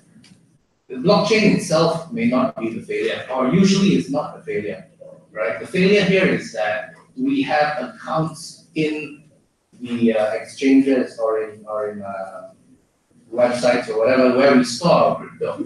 And what's happening in this case is not the blockchain that is failing, but it is the security implemented in these exchanges or services that have failed. And it's akin to, you can't hack an email, right? But you can hack Gmail, you can figure out somebody's Gmail account password and go in and do stuff. So in the cases of most of these hacks, it is or losses, it's going to be that the exchange was put at risk. The blockchain itself, in its current state, if it's like one of the larger blockchains that has sufficient hashing power behind it, it is so far not broken. Or if you ever prove that you can break a blockchain, then I think everybody in this space is in trouble.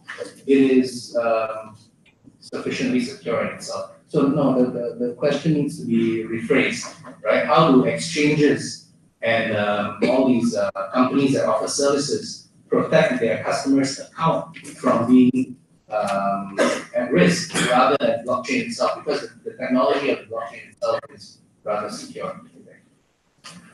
Thank you for the view, Mr. Edgar. And I have a few questions here that are addressed to Mr. Murali and Ms. Susanna as well. So the first question to Mr. Murali is, what do you think of building a business in blockchain? Building a business in blockchain, I think one thing we have to be clear, right? Blockchain is the technology. You got to figure out what is the application that you want to use it for, right? So it's like saying, either you can't say you want to build a car, you want to say I want to run a taxi business, right? So figure out what your application is, and then you do the usual, right? When you're starting to try a business, it's like, what's the business case for your product? How are you going to go and sell it? What's the market available? And then how much risk appetite you have. So I can come down to that, like, figure out how do you want to apply this technology in that space. Okay, thank you, Mr. Murali. The next question is also addressed to you from Ms. Josephine. How can organizations which have different generations of workers handle the adoption of new trends and digital transformation like blockchain? So I think every organization handles it differently. So agree you have a variety of workforce, right? Variety of groups in your workforce. I think a lot of it is got to do with organization culture. So how the organization sells continuous learning to their employees, right? How much focus they put on that. So I think a good organization that wants to survive long term focuses a lot on this. You gotta constantly train your employees. You gotta retrain, reinvent, give them space to learn and try. So that, like, organizations that will survive in the long term, like, you know this, right? A lot of organizations that existed 50 years ago don't exist today, right? Some died, some thrived. So the ones that thrive focus a lot on employee learning and reinventing them, and then keep continuous with the trend. And I think the other bit really comes down to is like, it's in you, right? Like, you shouldn't be hoping and waiting for someone to come and tell you or teach you. You got to go out and seek the knowledge and learn. So a lot of it is personal motivation. How motivated am I to learn? That's what it is. Like, you guys are all here, right? So when you leave school, it's not just about learning. You just gotta continue learning. And learning doesn't have to be specific on topics, right? Learning can be anything. It's just knowledge in general. Just gotta look at the knowledge. No one's gonna come and force feed or spoon feed you in the future. You gotta do it yourself. Thank you, Mr. Murali. There are a couple of related questions received here, which I also addressed to you. So they are essentially related to the skills needed. So the first question here is, as a normal employee, how much do we need to improve to reach the soft skill and blockchain level for an advanced economy? And the second related... Sorry, was it normal employee? As a normal employee. Okay. How much do we need to improve to reach the soft skill? The other one related to it is, what does the specific IT skills, what are the specific IT skills that accountants need to adapt? And the other related one is that on the core skills for digital future, do accountants have to learn programming languages? If yes, what are the examples we can start with? And yeah, that's about the skills for now. I'll try to answer in sequence, but remind me if I forget. So the first bit, I'm not sure what a normal employee is. I think we are all normal. Right? So, so if I rephrase that, sorry, as an employee, what are the... Do you want to just do it? Yeah.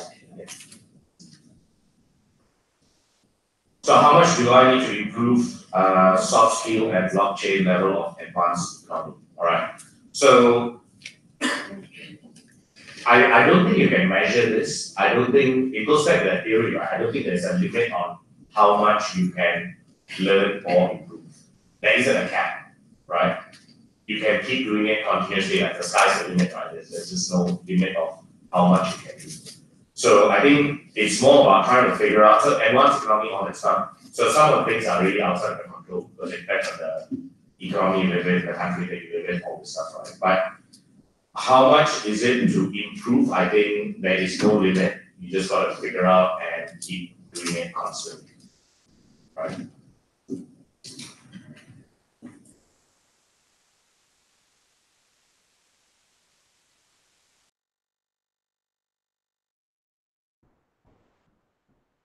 Hello, I have something to add to this. Hello.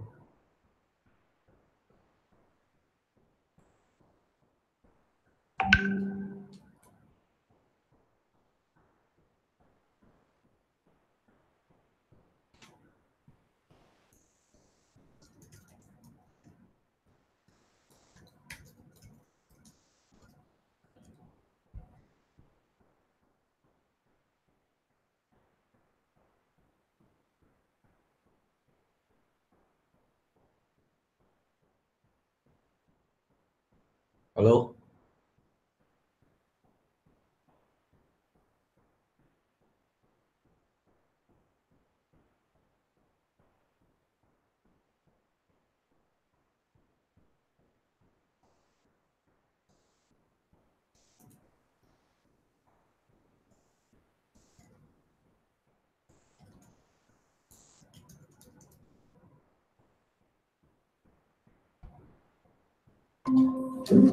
Right. I've got one more here.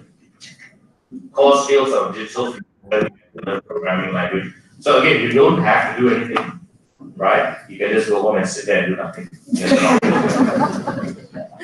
But if you want to survive and thrive, you got to go and learn it, right? So programming is one of the fronts, right? So I've got my guys in our team where they're doing that. They're accountants, but they're learning a lot of programming languages. They sit there, they program.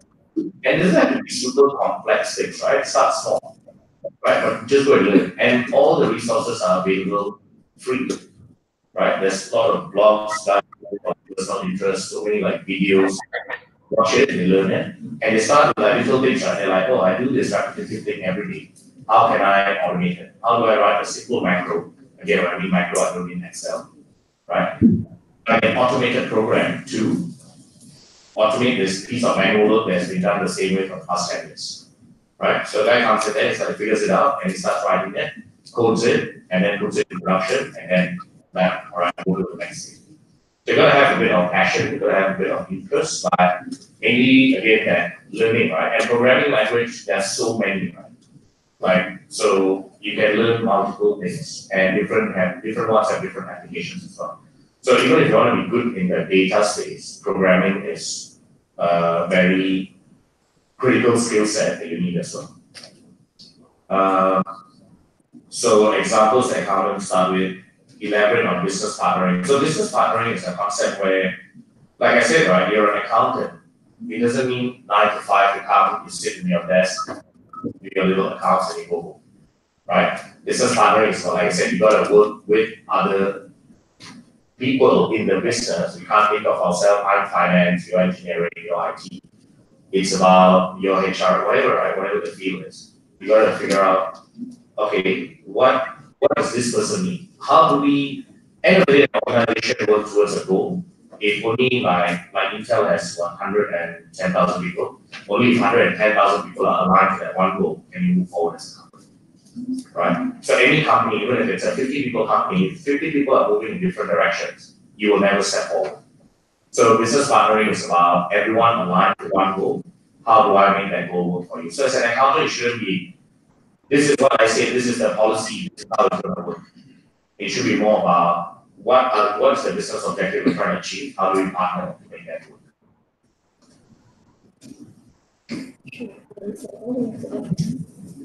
Yeah, so one good point that programming question brought up is that yes, it is definitely a worthwhile skill to have. Because one thing that we didn't really elaborate on space was that the concept of smart contracts, right? Smart contracts allows us to put language or parameters into the transactions that we are doing. So all those transactions that are cycling every 5 or 10 seconds or whatever, we can actually add in requirements like time to kill date or it must execute if A and B happens. These are things that you can actually put into the transaction itself. And this is going to be the core of what runs a lot of these transactions in an Industry 4.0 environment. Because we can set up the rules, but it has to be built in. And no better person would be in a place to put in these rules than the people who understand accounting themselves, right? So they can build around it. And I think that's one of the big things that you might want to consider looking at, right? How smart contracts are going to work, because it's going to be a key feature of the blockchain space. Thank you, Mr. Aga. If we may move on, we have received a number of Ms. Susanna as well. The first one is from Gore. The question is why blockchain cannot reverse transactions? I think if you look at the protocols, how it was set up, right, it was more on hash. So any particular things is done, it moves on with that, and that's why it cannot be thought and it cannot be reversible. That's the theory of how it should be actually set up, so that it doesn't allow reversible situations. That's why it goes in blocks, and then it's got the time base, and then it has an algorithm to say that it must come out. So that's what it's a secure part. Sure. And the next question addressed to Ms. Susanna is, I do believe that banks are among the first adopters of this technology. Considering that information is available publicly, how are banks adopting the technology? Are they relying on public miners or going in-house? If it is in-house, is it independent?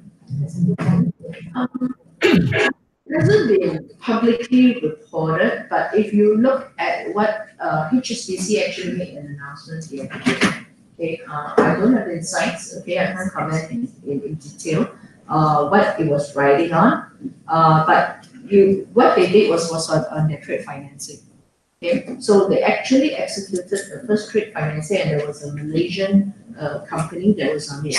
And if it's my point is, I think most organizations that's large enough will be actually on private domain because they've got customers. Okay? And customers detail, if you look at it, and if they are a European-based company, just not I think someone else about the risk. To me, because I also look at that side of areas on the risk, privacy is a big thing. Customer privacy. Secondly, if you do transactions, a lot of them know how the pricing all in there. So large organization, it will generally, some of them will be on the private area. But what it does, which is quite interesting, is and this is public, so I can speak about it, right? HSBC did the trade finance, and they mentioned it. Singapore and Malaysia trade. So the goods move takes about 2 days to move, right? So 48 hours. Under historical, if you do all those paper transactions in order to, give to the counterparty, it generally takes something like 10 days. So 2 days to move the goods, 10 days to paperwork 5 times what. But with the blockchain, it actually reduces it to a day. Okay, but obviously no one talked about how much it costs. So that one we do not know. But if you know how much you're already paying on a trade financing, I think in order to lure the customers, maybe for them to get the traction, sometimes they will just charge maybe the same or what. And in that case, they just want to take a break. And maybe some of the banks are investing. Thank you, Ms. Susanna. There's another question posted to Mr. Edgar. The question is, for example, bank data on their customers are confidential. Edgar mentioned a closed system. How would that work if a scenario whereby a group of miners control the bulk of processing, for example, 45%, will that not jeopardize the integrity of the blocks? Okay, so if they are mining on the the public blockchain, then no, it is not. There's two separate parts here. The mining privately does not. You're talking about a private blockchain that is not a public ledger anymore. That means that it is on your own network. It's running your own database really. So you're not affecting. For example, if I take Bitcoin as an example again, if you're running a private mining enterprise that is not running the Bitcoin protocol, then you are not affecting a public ledger at all. If you're running something within, let's say you set up your own company and you want to run along the coin, right? And you want to run your own blockchain on that, that's considered a private blockchain. Meaning you have your own miners or your own consensus algorithm set up, but in no way do you interact with the public Bitcoin ledger, right? But the downside of running a private blockchain, so the upside is maybe you want to have certain controls over the things that are happening in your own space, right? But the downside, you fall back to the initial discussion that I brought up, which is now you have a private blockchain and Basri and Co has a private blockchain, right? You guys have separate private blockchains. The fact that you don't share a public ledger means that you bring back the original issue of trust. And therefore, by having trust being questioned, you need to reinsert other controls, right? Accountants to validate your ledger versus my ledger. You're back to square one. So you actually need to put money aside, right? You have to implement more resources to make sure there's honesty between the two parties. And by running private blockchains, this is a cost that you will have to bear. There are scenarios where this might be used in the future. For example, many would have heard of things like Libra, right? Within the it's a federated blockchain, right? So it's still considered relatively private. It's not decentralized around the world, but it is controlled by a number of parties. So because it is not a publicly run blockchain, then there's going to be a trust that needs to be applied, whether the parties involved in the transaction do the right thing. And therefore, the cost of the coin when you want to transact with a public coin will have a demand difference. So there's a lot of consideration to put into place when you're running a private versus public blockchain. Case in point, if you're running a scam company, right? You want to put your own Durian coin or something crazy like that, or Cookie coin, right? And you run your own blockchain. Obviously, it's blockchain. Anybody can set up a blockchain in 15, 20 minutes, right? But you are mining it yourself, right? Therefore, you are requesting for people outside your organization to trust you. And again, wherever there's someone asking to trust you, there's going to be a cost involved. And if your coin is only backed by you and what your miners are saying, then it has no value to me. Why should I pay you any money for it? And therefore, you will lose out. Right? So the risk of having your coin creator will be there. Okay, thank you, Mr. Edgar. And Mr. Vincent, there's a question for you here. Okay. Yeah, the question is, as the future of business, everything will be digitized. What business types blockchain will not be advised to be used? Okay, the last part of the question, can you repeat one more time? Yes, the future of business is digitization in today's world. So the question is, which business types that is not advised to use blockchain? Is there any particular business that blockchain is not advised to use blockchain? That's the question. Okay, you see, the thing is that blockchain is not applicable for every use case. Let's say, for example, when we talk about a network, when we talk about trust, when we talk about all this, supposedly, if you think about Grab Taxi is also a business that actually bridge various drivers to various consumers who want to take a ride. So when I call for a Grab Taxi, I do not know who is the driver. I do not know whether the car is safe or not safe. But the taxi come, I will just hop onto the taxi and I will just use the service. So when you look at the blockchain, um, back to the economics of blockchain, there's a slide that I talk about the cost of verifications as well as the cost of networking. That when it comes to a certain type of business whereby maybe everybody trusts Grab because Grab verify the driver and make sure the proper driving license, they have bought the insurance and all that stuff. So therefore, I use a Grab taxi. So the company has already established itself to be trustworthy. So there's consumers, there's drivers. Now the thing is that when it comes to blockchain, if you look at the economics of it, it overcome the trust barrier of the participants in the network.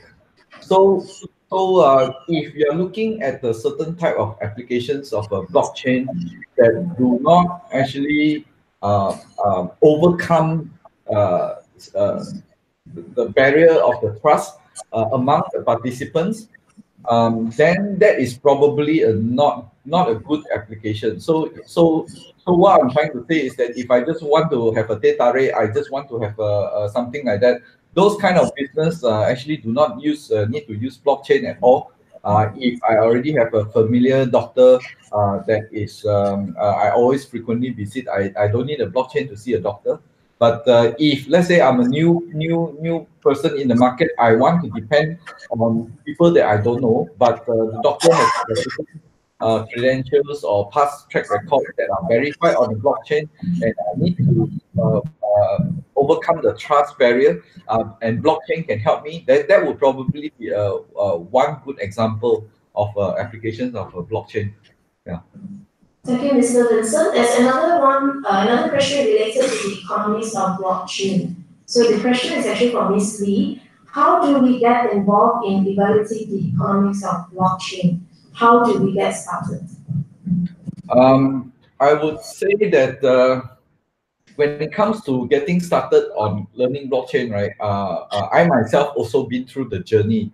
I'm an electrical engineer. Yeah, I write accounting software, but the problem is that I'm very curious. Everybody is talking about blockchain, and so the first thing I did was actually to go and Google and a list of all the blockchain courses, and then I start taking some of them, reading all over the place, YouTube, this and that. Eventually, for my case, I think that you will seriously learn about the blockchain and getting started when you have a project in mind. So be it for myself, the project is about thinking about how I can contribute to the accounting world, since I'm doing accounting software to actually adopt the blockchain in this industry. So that is for me the motivation.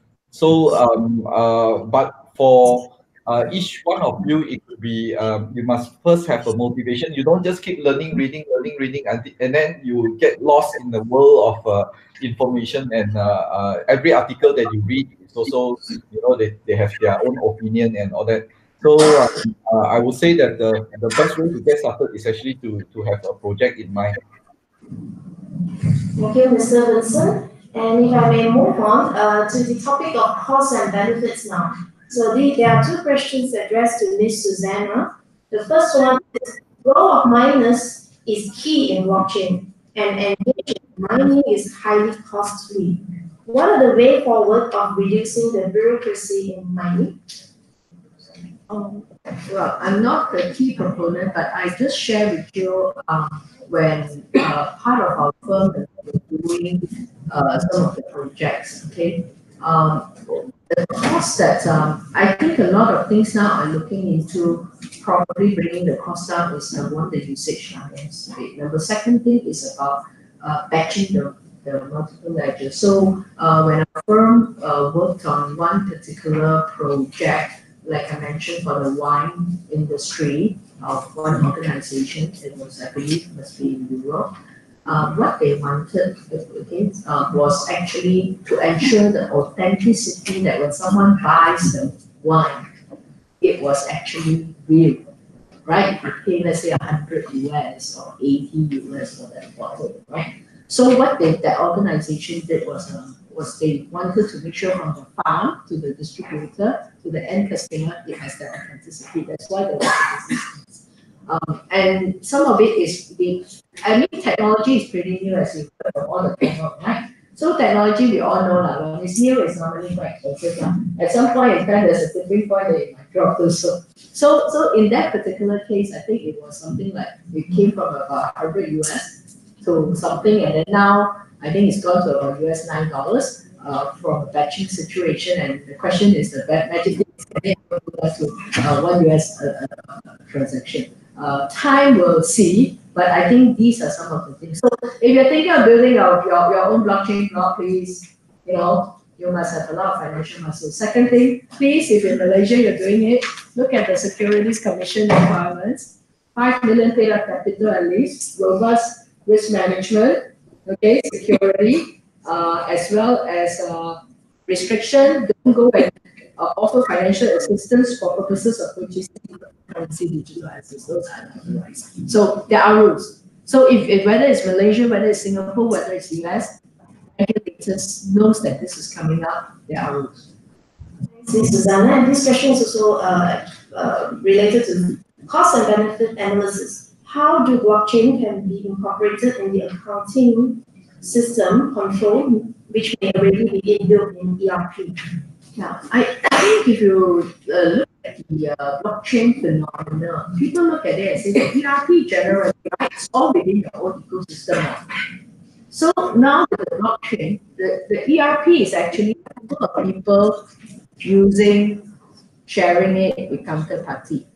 And some of you in your organization, today, most of your ERP, sometimes some people are already on-prem, right?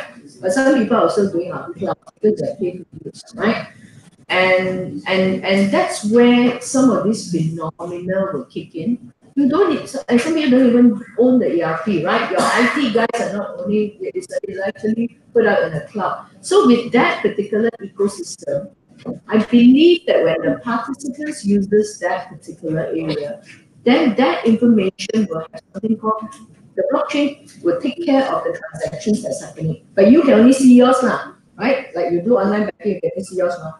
E-wallet also, you can only see yours. But then the guys who is actually operating that, they see everyone. So that company that is running that, if it's whether it's a, that is where we talk about it needs to be audited so that you can then feel that you are trusted to go in there. Then how does that information then talk to you with your own ERP system, depending on what you use? That's where, from EY's perspective, that's why when we talk about our EY analyzer for blockchain, we then pull data from different sources and to make sure that it matches. So that phenomena, I would say, is still building, but maybe certain what so-called developed nation is maybe in place already. The POCs has gone beyond, and some are a little bit in production. Thank you, Ms. Susanna. And the next question would be, SMEs is the backbone of our economic development. And in your opinion, do you think that SME will get advantages from blockchain, and to what extent? So I get over to Mr. Edgar. Two parts to this, right?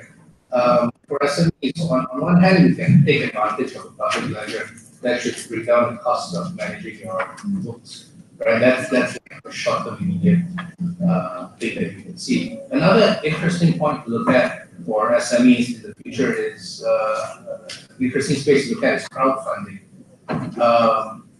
A key part of blockchain is the concept of tokenization, right? So we don't have this in our country yet, but the idea here is that if you can tokenize companies, right, you don't no longer need to be a really big company or really well capitalized just to go and IPO. Previously, there's been a lot of discussion around, like, I don't know if you've heard of ICOs, and those were basically unregulated company activity sharing, right? But in the case of a regulated version of this can really, really boost the SME industry, right? We're talking about the ability of smaller companies to go out there and say, hey, I'd like to tokenize portion of my business. I have a game plan, business plan, and I want to sell out my company for a certain to break it up into some tokens on a regulated platform, and that platform can then put your company shares available on the market, and then you could run a secondary market where your equity is tradable among everybody, and this allows the public to throw money into your company without needing to go through a very complicated process of investing in stocks and things like that. So it really opens up the ability of funding for SMEs in the future. That's one of the big things I can think of for SMEs. Aside from bringing down the cost of running a business, and things that can take advantage of public ledgers.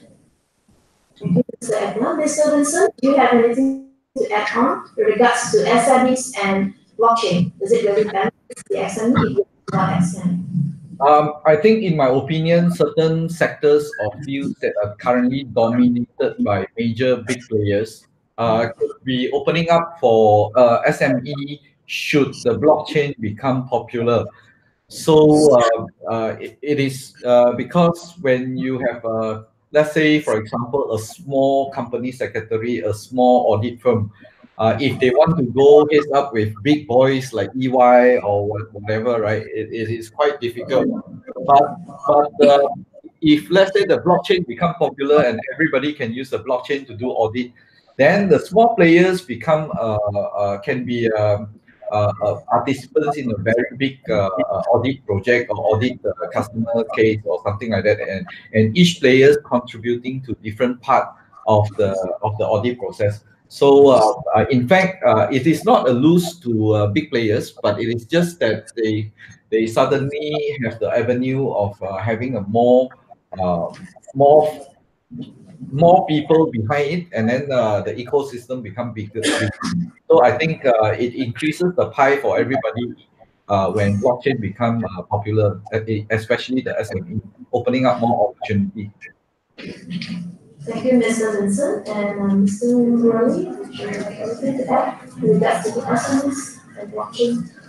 Then I pass it to Ms. Susanna. Anything for you to add? SMEs and blockchain? I think the SME can participate in some of those, but before participation, you must try and assess what it can do for you, and make sure that I call it the risk assessment. And if you are accountants, don't think that you have to do it alone. Okay, like I said, in your organization, you will have some of your other people who is helping out, and you can look at it and assess whether it's feasible and whether you feel comfortable to go on that. And if you really look at it, even like today you talk about online shopping and all this kind of stuff, right? A lot of the people are able to place their goods to be sold, right, in a digital market, and they earn. Whether you want kueh, then now you can put it somewhere and you can sell and you collect your money and then you deliver, right? So to me, blockchain is just a technology, but it will open up all this. But at the end of the day, you want to make sure that what if you dispatch, the money comes back, okay, and it gets recorded, and then you don't want information that you've really given that is sold to your competitor or freely put up in social media. So these are the things you need to think about the security of those and which platform you go. Thank you, Ms. Susanna. And the next question is addressed to all the panel speakers. How does a company which is an early adopter of blockchain technology handles transactions with non-adopters who are still using traditional business approaches, for example, payment by checks? Any of you would like to take a start? The question is, how does a company which is an early adopter of blockchain handle transactions with non-adopters who are still using traditional business approaches? I just don't think you can. So I think you have to operate dual process for a certain period, right, until you get everyone in the ecosystem. So if you can't, it's like, I think the simple analogy is like how do you text someone on WhatsApp if they don't have an app, right? You just use SMS. Yeah. or there could be a space for an intermediary, right? I mean, where there's a demand, there's a business, right? So you could, you could set up a business that say, hey, all of you that don't want to use this, come transact with us. We'll talk to the blockchain guys for you, right? That's one way of thinking about it. But ideally, stop using checks. I think it's going to be tough. It depends on who is the intermediary. If they are your supplier, you're already driving on a network that's quite fast, high speed, and then they're still on bicycle. I think you better ask them, coach to get on the high speed as well. But if not, they might be left behind because they might not be relevant to your business model. I think that's one of the options. Yeah, and I want to add on, most transactions these days are going online anyway, right? I think very rare is it outside of maybe legal space that we use checks so much. So it's already happening. So right now, if you're in that group, you are in a very, very niche group. So it's probably time to consider moving. And that's why the cost is very expensive. The regulators made it purposely expensive so that it can deter people. Thank you. And this question is actually with regards to the perspective of ethical issues. So it's addressed to all the speakers as well. This question is from Brian. Do we still need to be ethical in a world of blockchain, seeing as the system will work to keep us honest anyway? So what is the take on our speakers? Do we still need to be ethical in a world of blockchain, seeing that the system will work to keep us honest anyway? I believe it depends on the smart contract. In fact, when you look at the audit industry, right, they used to only audit the accounting book, the transactions, whether they are classified to the correct DL code and all that stuff. But I believe in the future of the accounting profession, it actually, including the auditors, would also be auditing the smart contract. So when they are auditing the smart contract, it is not just whether they are auditing whether there's anything hanky-panky within the smart contract, but they are also auditing the smart contract whether they are fulfilling certain security requirements, certain the governance of the organizations and so on. Because when we fully have an autonomous organization on the blockchain, how the vote is being carried. Let's say a decision has to be made within the company to go, not to go, and approval need to be obtained, etc. So I think from this perspective, as long as the audit of the smart contract is done well, the design of the smart contract and the architecture is done well, then it should be quite bulletproof. Just like the Bitcoin, even if somebody unethical, they want to try to be unethical, they can't. They just cannot simply steal the coin from the others. Yeah. Yeah. So it's a transaction, right? If you want to be unethical and you set something up in the blockchain space that takes advantage of people, it is possible, and it can be even worse because it's unmutable. We see that today, right? In people who try and scam others by transacting. It's really just a transaction or a method of transaction and settlement. So if you set up things that take advantage of people, obviously you should not. But at least now there's a way of tracking. I won't use the word tracking. It's not easy. But there is a public ledger that if you are caught, you don't run from, right? But other than that, it's just a method of transaction. Be ethical and be Ethical is whether, irrespective of whether blockchain or not, is the fundamental of doing business. And if you deal with any company, if it's unethical, stay away from it. Yeah, so I think the question was, we still need to decide. I don't think it's a choice whether you can go or not. I think as a good human being, you have to be ethical at all times, right? So whatever new technology comes in, it shouldn't really compromise your moral and ethics. It should complement or enhance what you already do. Thank you, Mr. Murali. And related to ethical stuff, apparently there are a couple of related one on how will blockchain technology impact money laundering activities? This is addressed to all the speakers. How will blockchain technology impact money laundering activities? In my opinion, if all the businesses, let's say if the government also want to promote the blockchain so that they can collect the tax revenue and all that easily and transparently, and in fact with the blockchain with this private data, public-private data, private blockchain and public blockchain thing, it is possible to carry out most, if not all, of the transactions on the chain, while still keeping the confidentiality of the data in the chain. So that way, actually, it is very easy for the government to extract the information that they have permission to, and then subsequently make use of AI or some of the fraud detection software or tools to actually detect the money laundering quite easily, I would say. So I think it's a good thing for good governance as well for the country. Thank you, Mr. Vincent. Yeah, so this is obviously for us one of the regulated exchanges. This is a very big deal, right?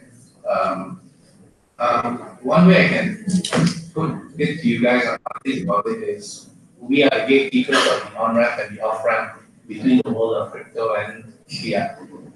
If you're doing crypto-to-crypto transactions, these are pseudonymous most of the time. It's not easy to track, but it is one step more safe than going cash, because theoretically the most anonymous version is to carry a bag of cash and give it to someone else.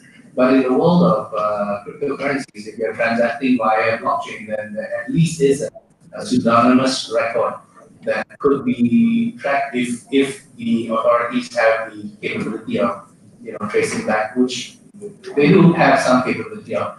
The other way to challenge or to protect against money laundering is as regulated exchanges, we are very focused on managing the on-ramp and the off-ramp. Meaning, the most you can do is protect your money.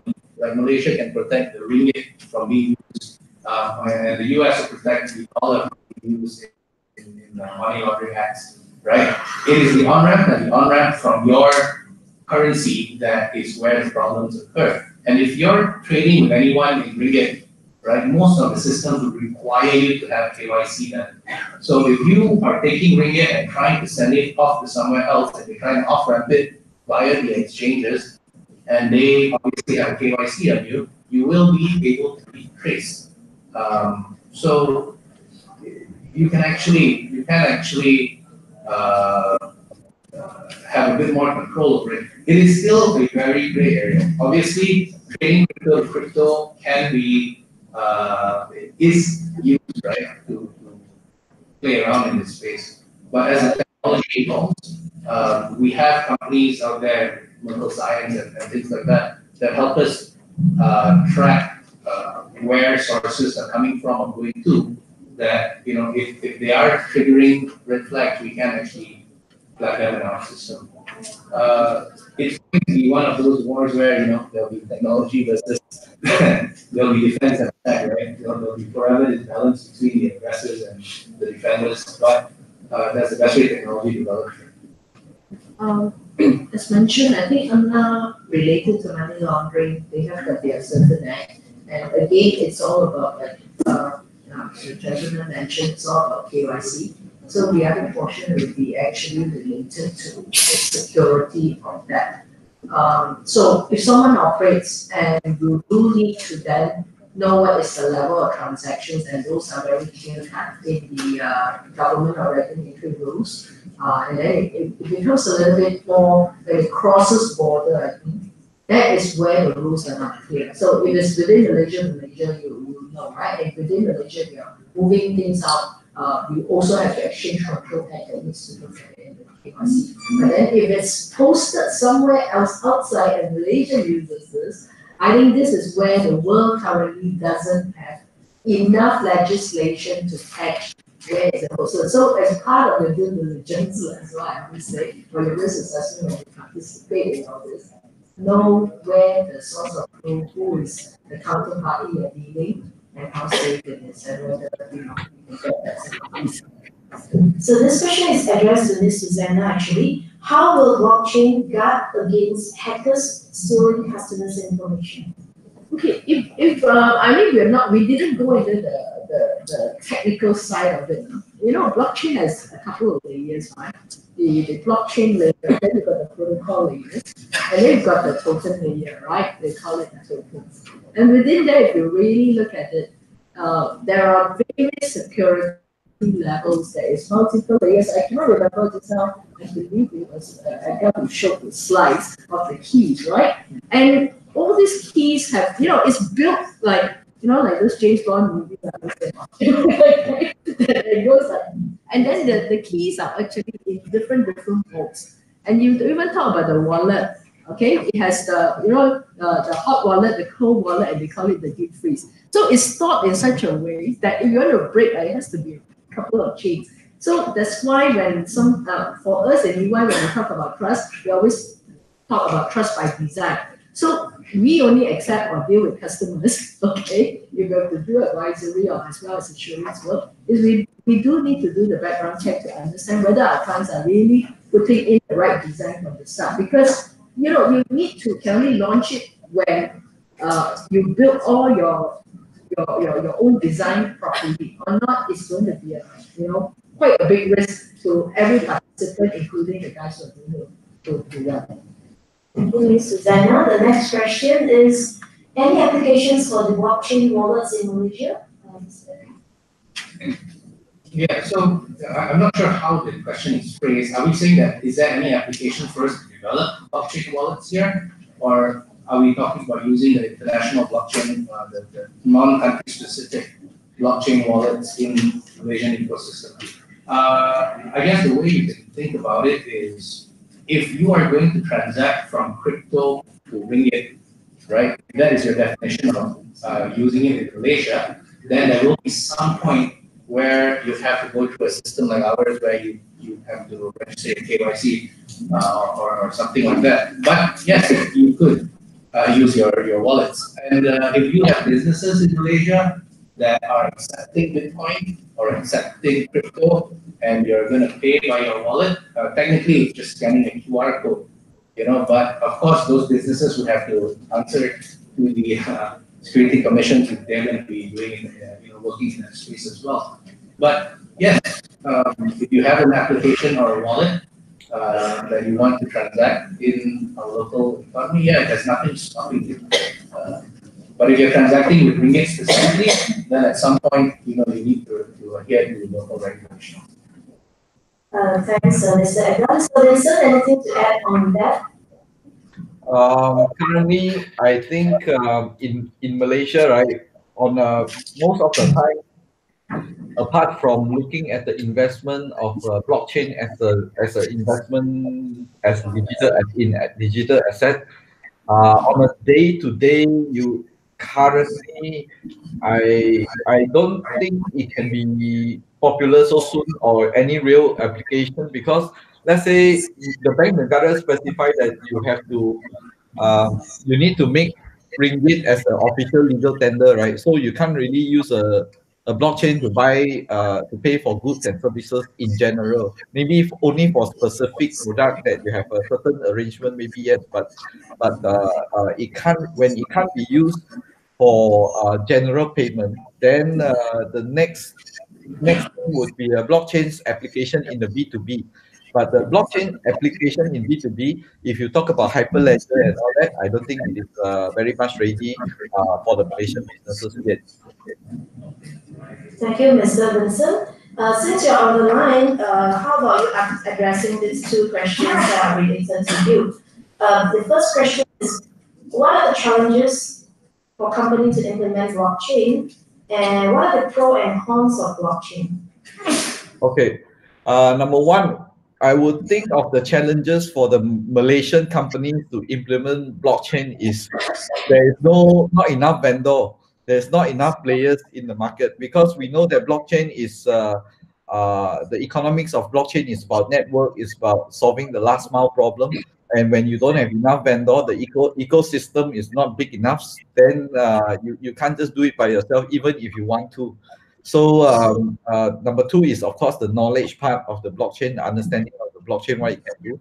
So the ecosystem, the vendor, the tool, and all that is not so much ready at the moment for Malaysian small businesses. And then the second question that you asked was, sorry, the first one is. Yeah, the pro and cons. Okay, the pros and cons of the blockchain. Of course, from my perspective, I would say that if the blockchain is implemented, definitely the pros would be to save costs in terms of improving efficiency of the employees. Let's just say, for example, if the banks are putting the financial record and transaction into a private blockchain, or and businesses are able to sync to the blockchain to tally with their accounting transactions, they will save a lot of time doing the bank reconciliation. That's one example. So the benefits will definitely come in terms of efficiency of the employees and the business, and it may also open up new business opportunity for businesses to do work for businesses that don't know them. So that is one part. The cons part, I would say, is that there are a lot of businesses that I mean, whether you like it or not everybody is like up to date with the technology. So the cons, I would say, to the companies that are less well prepared would be losing business to businesses that are very tech savvy. Just like when the Lazada came in the ERP space, I have a number of customers that actually closed their business because they do not sell in the Lazada, and then they are not competing with the big boys with the social networking, social marketing, and all those stuff. Then they lose out. Yeah. Thank you, Mr. Vincent. So we have about 5 minutes left before we wrap up this forum based on our schedule. So the next three questions are actually related to Mr. Murali, whereby they are interested to know with regards to the digital transformation in Intel. So from Sean, as a digital transformation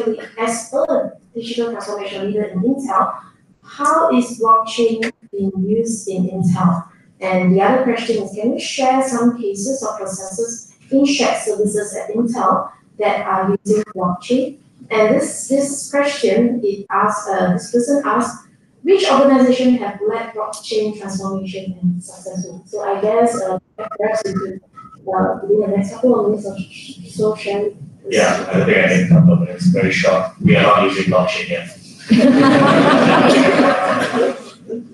So it's an area where, so I think the engineering side, there are developing some solutions, but in finance, we haven't really explored this area. We're still more focusing on the robotic process and AI.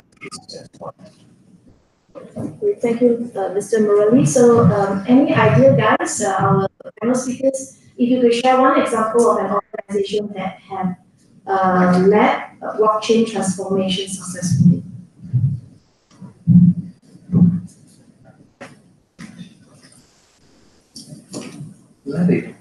You're saying, so the idea here is transformations. I think I applied blockchain and successfully. I think most of them are going to be in the experimental stages right now. I can't think of one of the top. Yeah, I think this is kind of the scenario right here, because in Malaysia, most of the organizations are still in the infancy, as shared by our panel speaker. So we are moving towards the end, whereby I still have 4 questions over here. If I may seek the cooperation of speakers, anyone of you would like to address in a very concise manner. The first question is how blockchain accounts for the approval transactions. The first on the account. Yeah. I think it doesn't change the method of the debit credit. more important is that I think we had a discussion with one of the partners here. The debit credit still is the same. The question is that how you're going to get that and how you're going to report, right? And the processes. But if you actually, I think the other thing is, if some of you are accountants from us, they say, hey, blockchain investment, what is it called? And we've said that it is definitely not cash and cash equivalent. Okay? It cannot be called an investment. It's likely to be called an intangible. And then you need to look at the cost minus impairment for those who are accountants here. Okay, if the market value of certain things is higher, sorry guys, still cost. Okay. Okay. For accountants. Not from an accounting background, I need help to figure out what that meant, but I think a decent idea. So this is where the application of something like a private blockchain can come into the space, right? Where if you're a company offering term payments for something, and you can't do that in Bitcoin because Bitcoin is settlement on transaction. Every time a block is cycled, it is considered a settlement, right? You can't say I owe this to you, but a company may come up and say that okay, if you come into our space, you come into our space and you put money into our kind of a private blockchain where we will actually use your crypto and spread the payments out over a particular amount of time. And that service is then offered by that company, and you are dealing specifically with that company, but that company then becomes an intermediary to deal with the blockchain where the payment system is managed by them. Right? But Bitcoin itself, then no, you can't. You won't be able to because the settlement is in every transaction. Thank you, Mr. Edward. And I have the last three questions here. We are wrapping up now. Now, last but not least, biggest concerns is on corporate sustainability today. So, to what extent does blockchain impact the corporate sustainability? Any speakers would like to take action?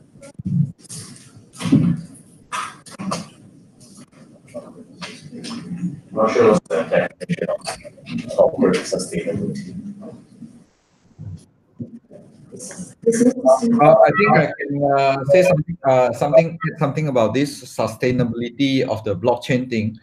One of the slides that I presented just now that shows the ecosystem of the blockchain consists of the developer, the maintainer of the blockchain, the architect, the auditor of the blockchain, and all that.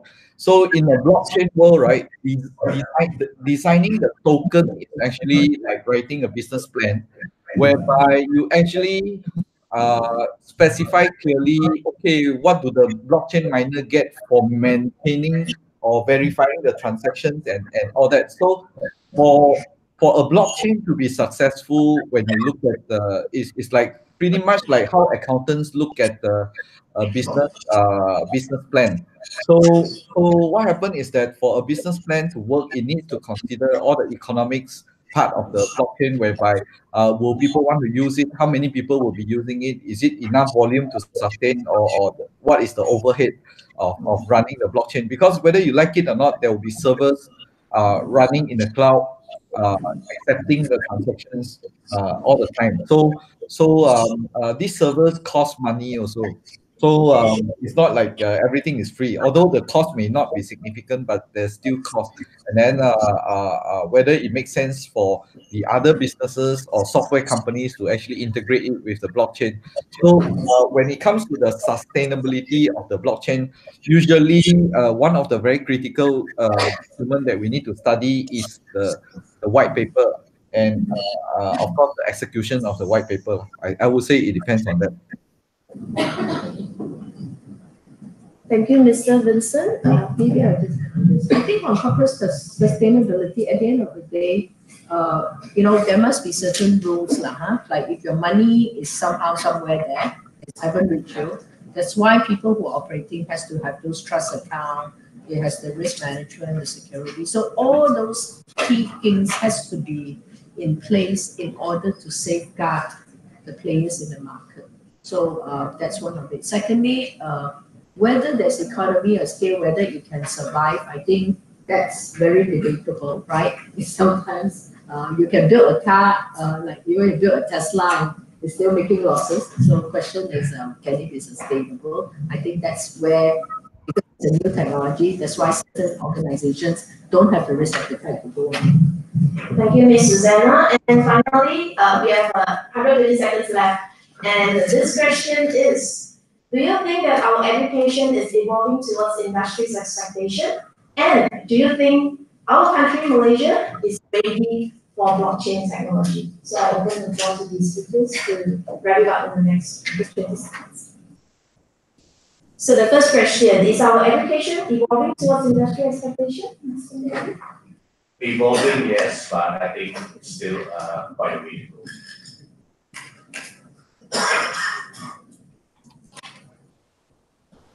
So the question was? The question was, is our education evolving towards industry expectation? In my opinion, I think there's still a very big gap. When I hire a lot of graduates or those with whatever qualifications, of course, with what is happening in the industry, actually, it is. I mean, the people who are getting the job may not have the skills, but one very important thing was mentioned by Murali or Edgar just now is the ability to learn, rather than the skills that you don't need to equip with all the skills, but you need to have the skill to learn. So I think maybe if you're talking about our country, I would think that it would certainly help if we focus on getting the students to acquire the learning skills instead of focusing on the black shoes and the white shoes issues thing. You know? So that would definitely help lah to. Yeah. Thanks, Mr. Vincent. And do you think that our country is ready for blockchain? I pass this question to Mr. Edgar. Is Malaysia ready for blockchain? Is it a matter of ready or do we have a choice? The rest of the world is going down this space right now. So we can either go forward or be left behind. And I'm happy to say that I think in Malaysia, they are actively participating in this space. Just the regulations from security commissions and things like that shows that we are definitely participating. But yeah, whether we're ready or not, I don't think we have a choice if we go on that. Ms. Susanna, what would be your take on this? I concur that I think we've got no choice if the whole ecosystem is going towards that. I think more important, it's a space that not everyone can. I mean, people can participate, but people who own it, I think there'll be very few. I'm actually quite optimistic. I was just sharing with a young partner this morning. I said, why didn't we think about pharma industry all the way, to the consumers or the retail? And I think that should be done. Thank you, Ms. Susanna. So, Murali, anything to add on to that? No, I'll give you back your time. Okay, thank you very much for the understanding. So, please allow me to close the forum now. Now, we are in a not so perfect world, so there are other considerations in this game-changing technology of accounting. Fear is one of the reasons, fear of how technology will disrupt an industry that has been dependent so much on human oversight and scrutiny. So jobs will be affected, yes, and that's very an issue for most companies. However, cost, money, not staff number is what keeps the C-suite awake at night. And blockchain, as you have heard from the speakers, still remain apparently costly if it's still in the current form. So nevertheless, our experts here agree that blockchain will not disrupt the industry anytime too soon, but its efficiency should not be underestimated or ignored. So with the increasing adoption of blockchain technology, as you have also heard, the role of an accountant will change, but it will not be totally eliminated. So accountants who can embrace, reskill, relearn themselves, new technologies such as AI, blockchain will definitely be well ahead of the game, and ultimately provide the service to the client and contribute significantly to the business sustainability. So guys, with this takeaway from today's forum, we hope you have gained fruitful insights on blockchain and the accountancy profession. And thank you to all our honorable speakers for your sharing, for your time, for your knowledge and experience. as well as to our respected audience for your overwhelming participation. We have actually over almost 30 questions received, and our speakers have greatly addressed almost all of them. And as well as to our VIPs and our sponsors, without you guys, this event would not happen. So thank you for your support, and we wish everyone a great weekend ahead. Thank you.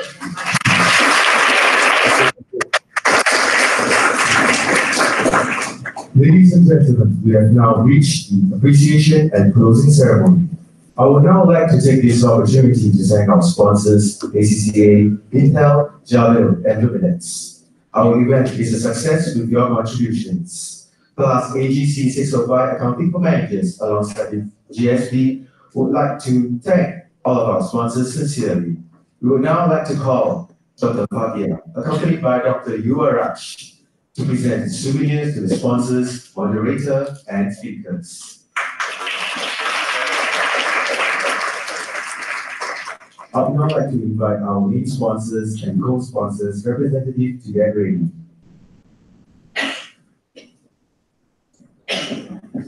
First up, Ms. Lin Tan Chin from ACCA.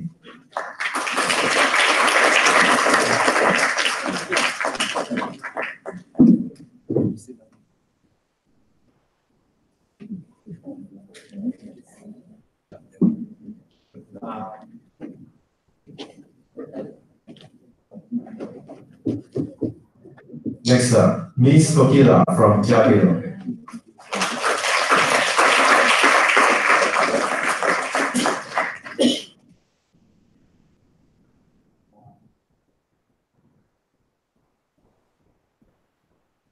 Our third sponsor, Mr. Campbell or Ms. Lee for Intel.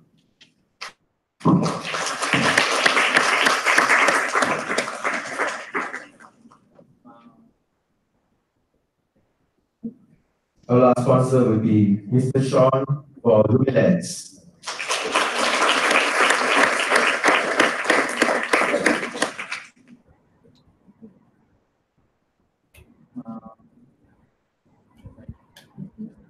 Next up will be our moderator, Dr. Teo Ai Ping.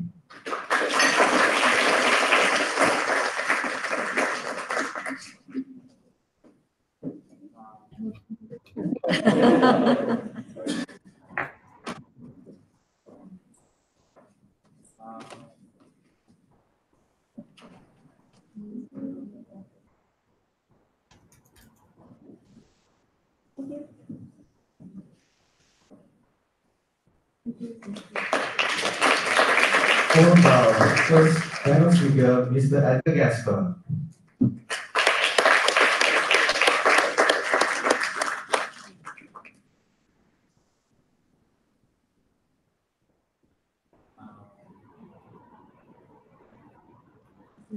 Our second panel speaker, Mr. Vincent Lee Hong Fei, will be represented by CG, our project manager.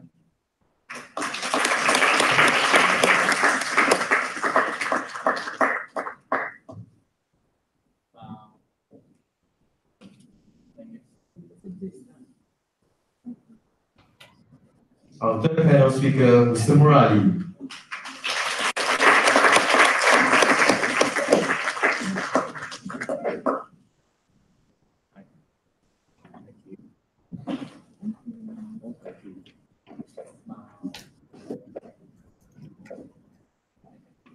Thank you. Last but not least, Ms. Susanna Lim.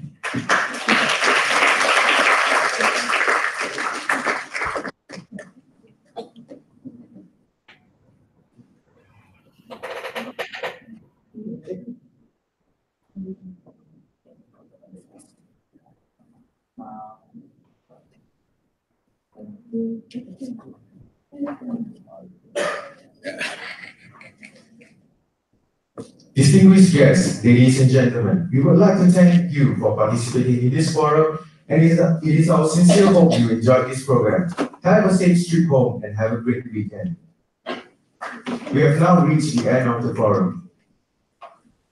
We would like to invite our distinguished speakers, moderators, and VIPs to lunch located at the VIP room. To the rest of the audience, please stay back as we will be informing you on how to get your e-electronics certificate for your participation of this forum.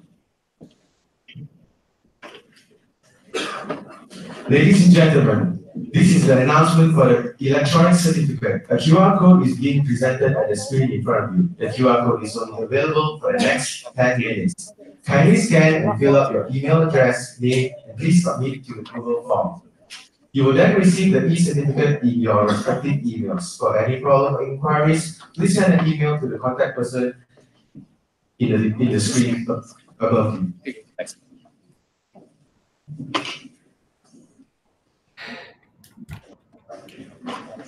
Once you're done with the certificate of participation, you can enjoy your lunch located at the next room. Thank you.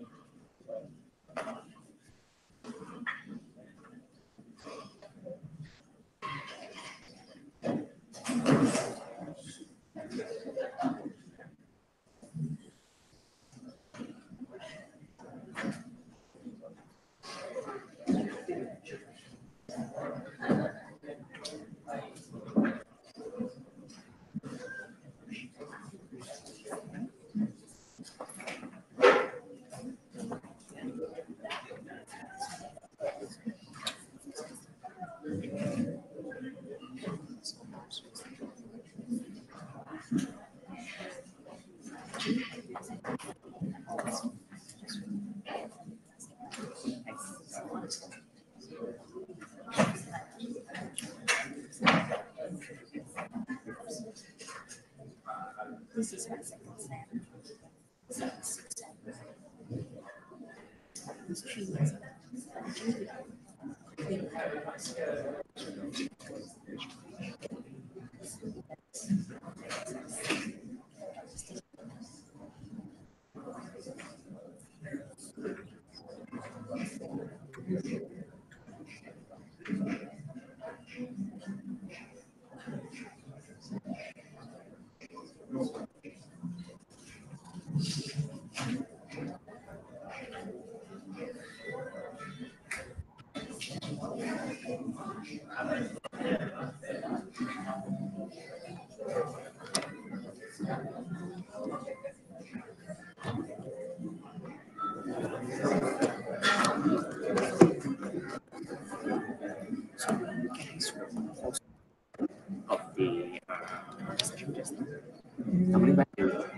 Is it the Facebook? Yeah, Facebook. You're at the Facebook event. Yeah, at the if you want, they can send to your senior also. Yeah, give him my name.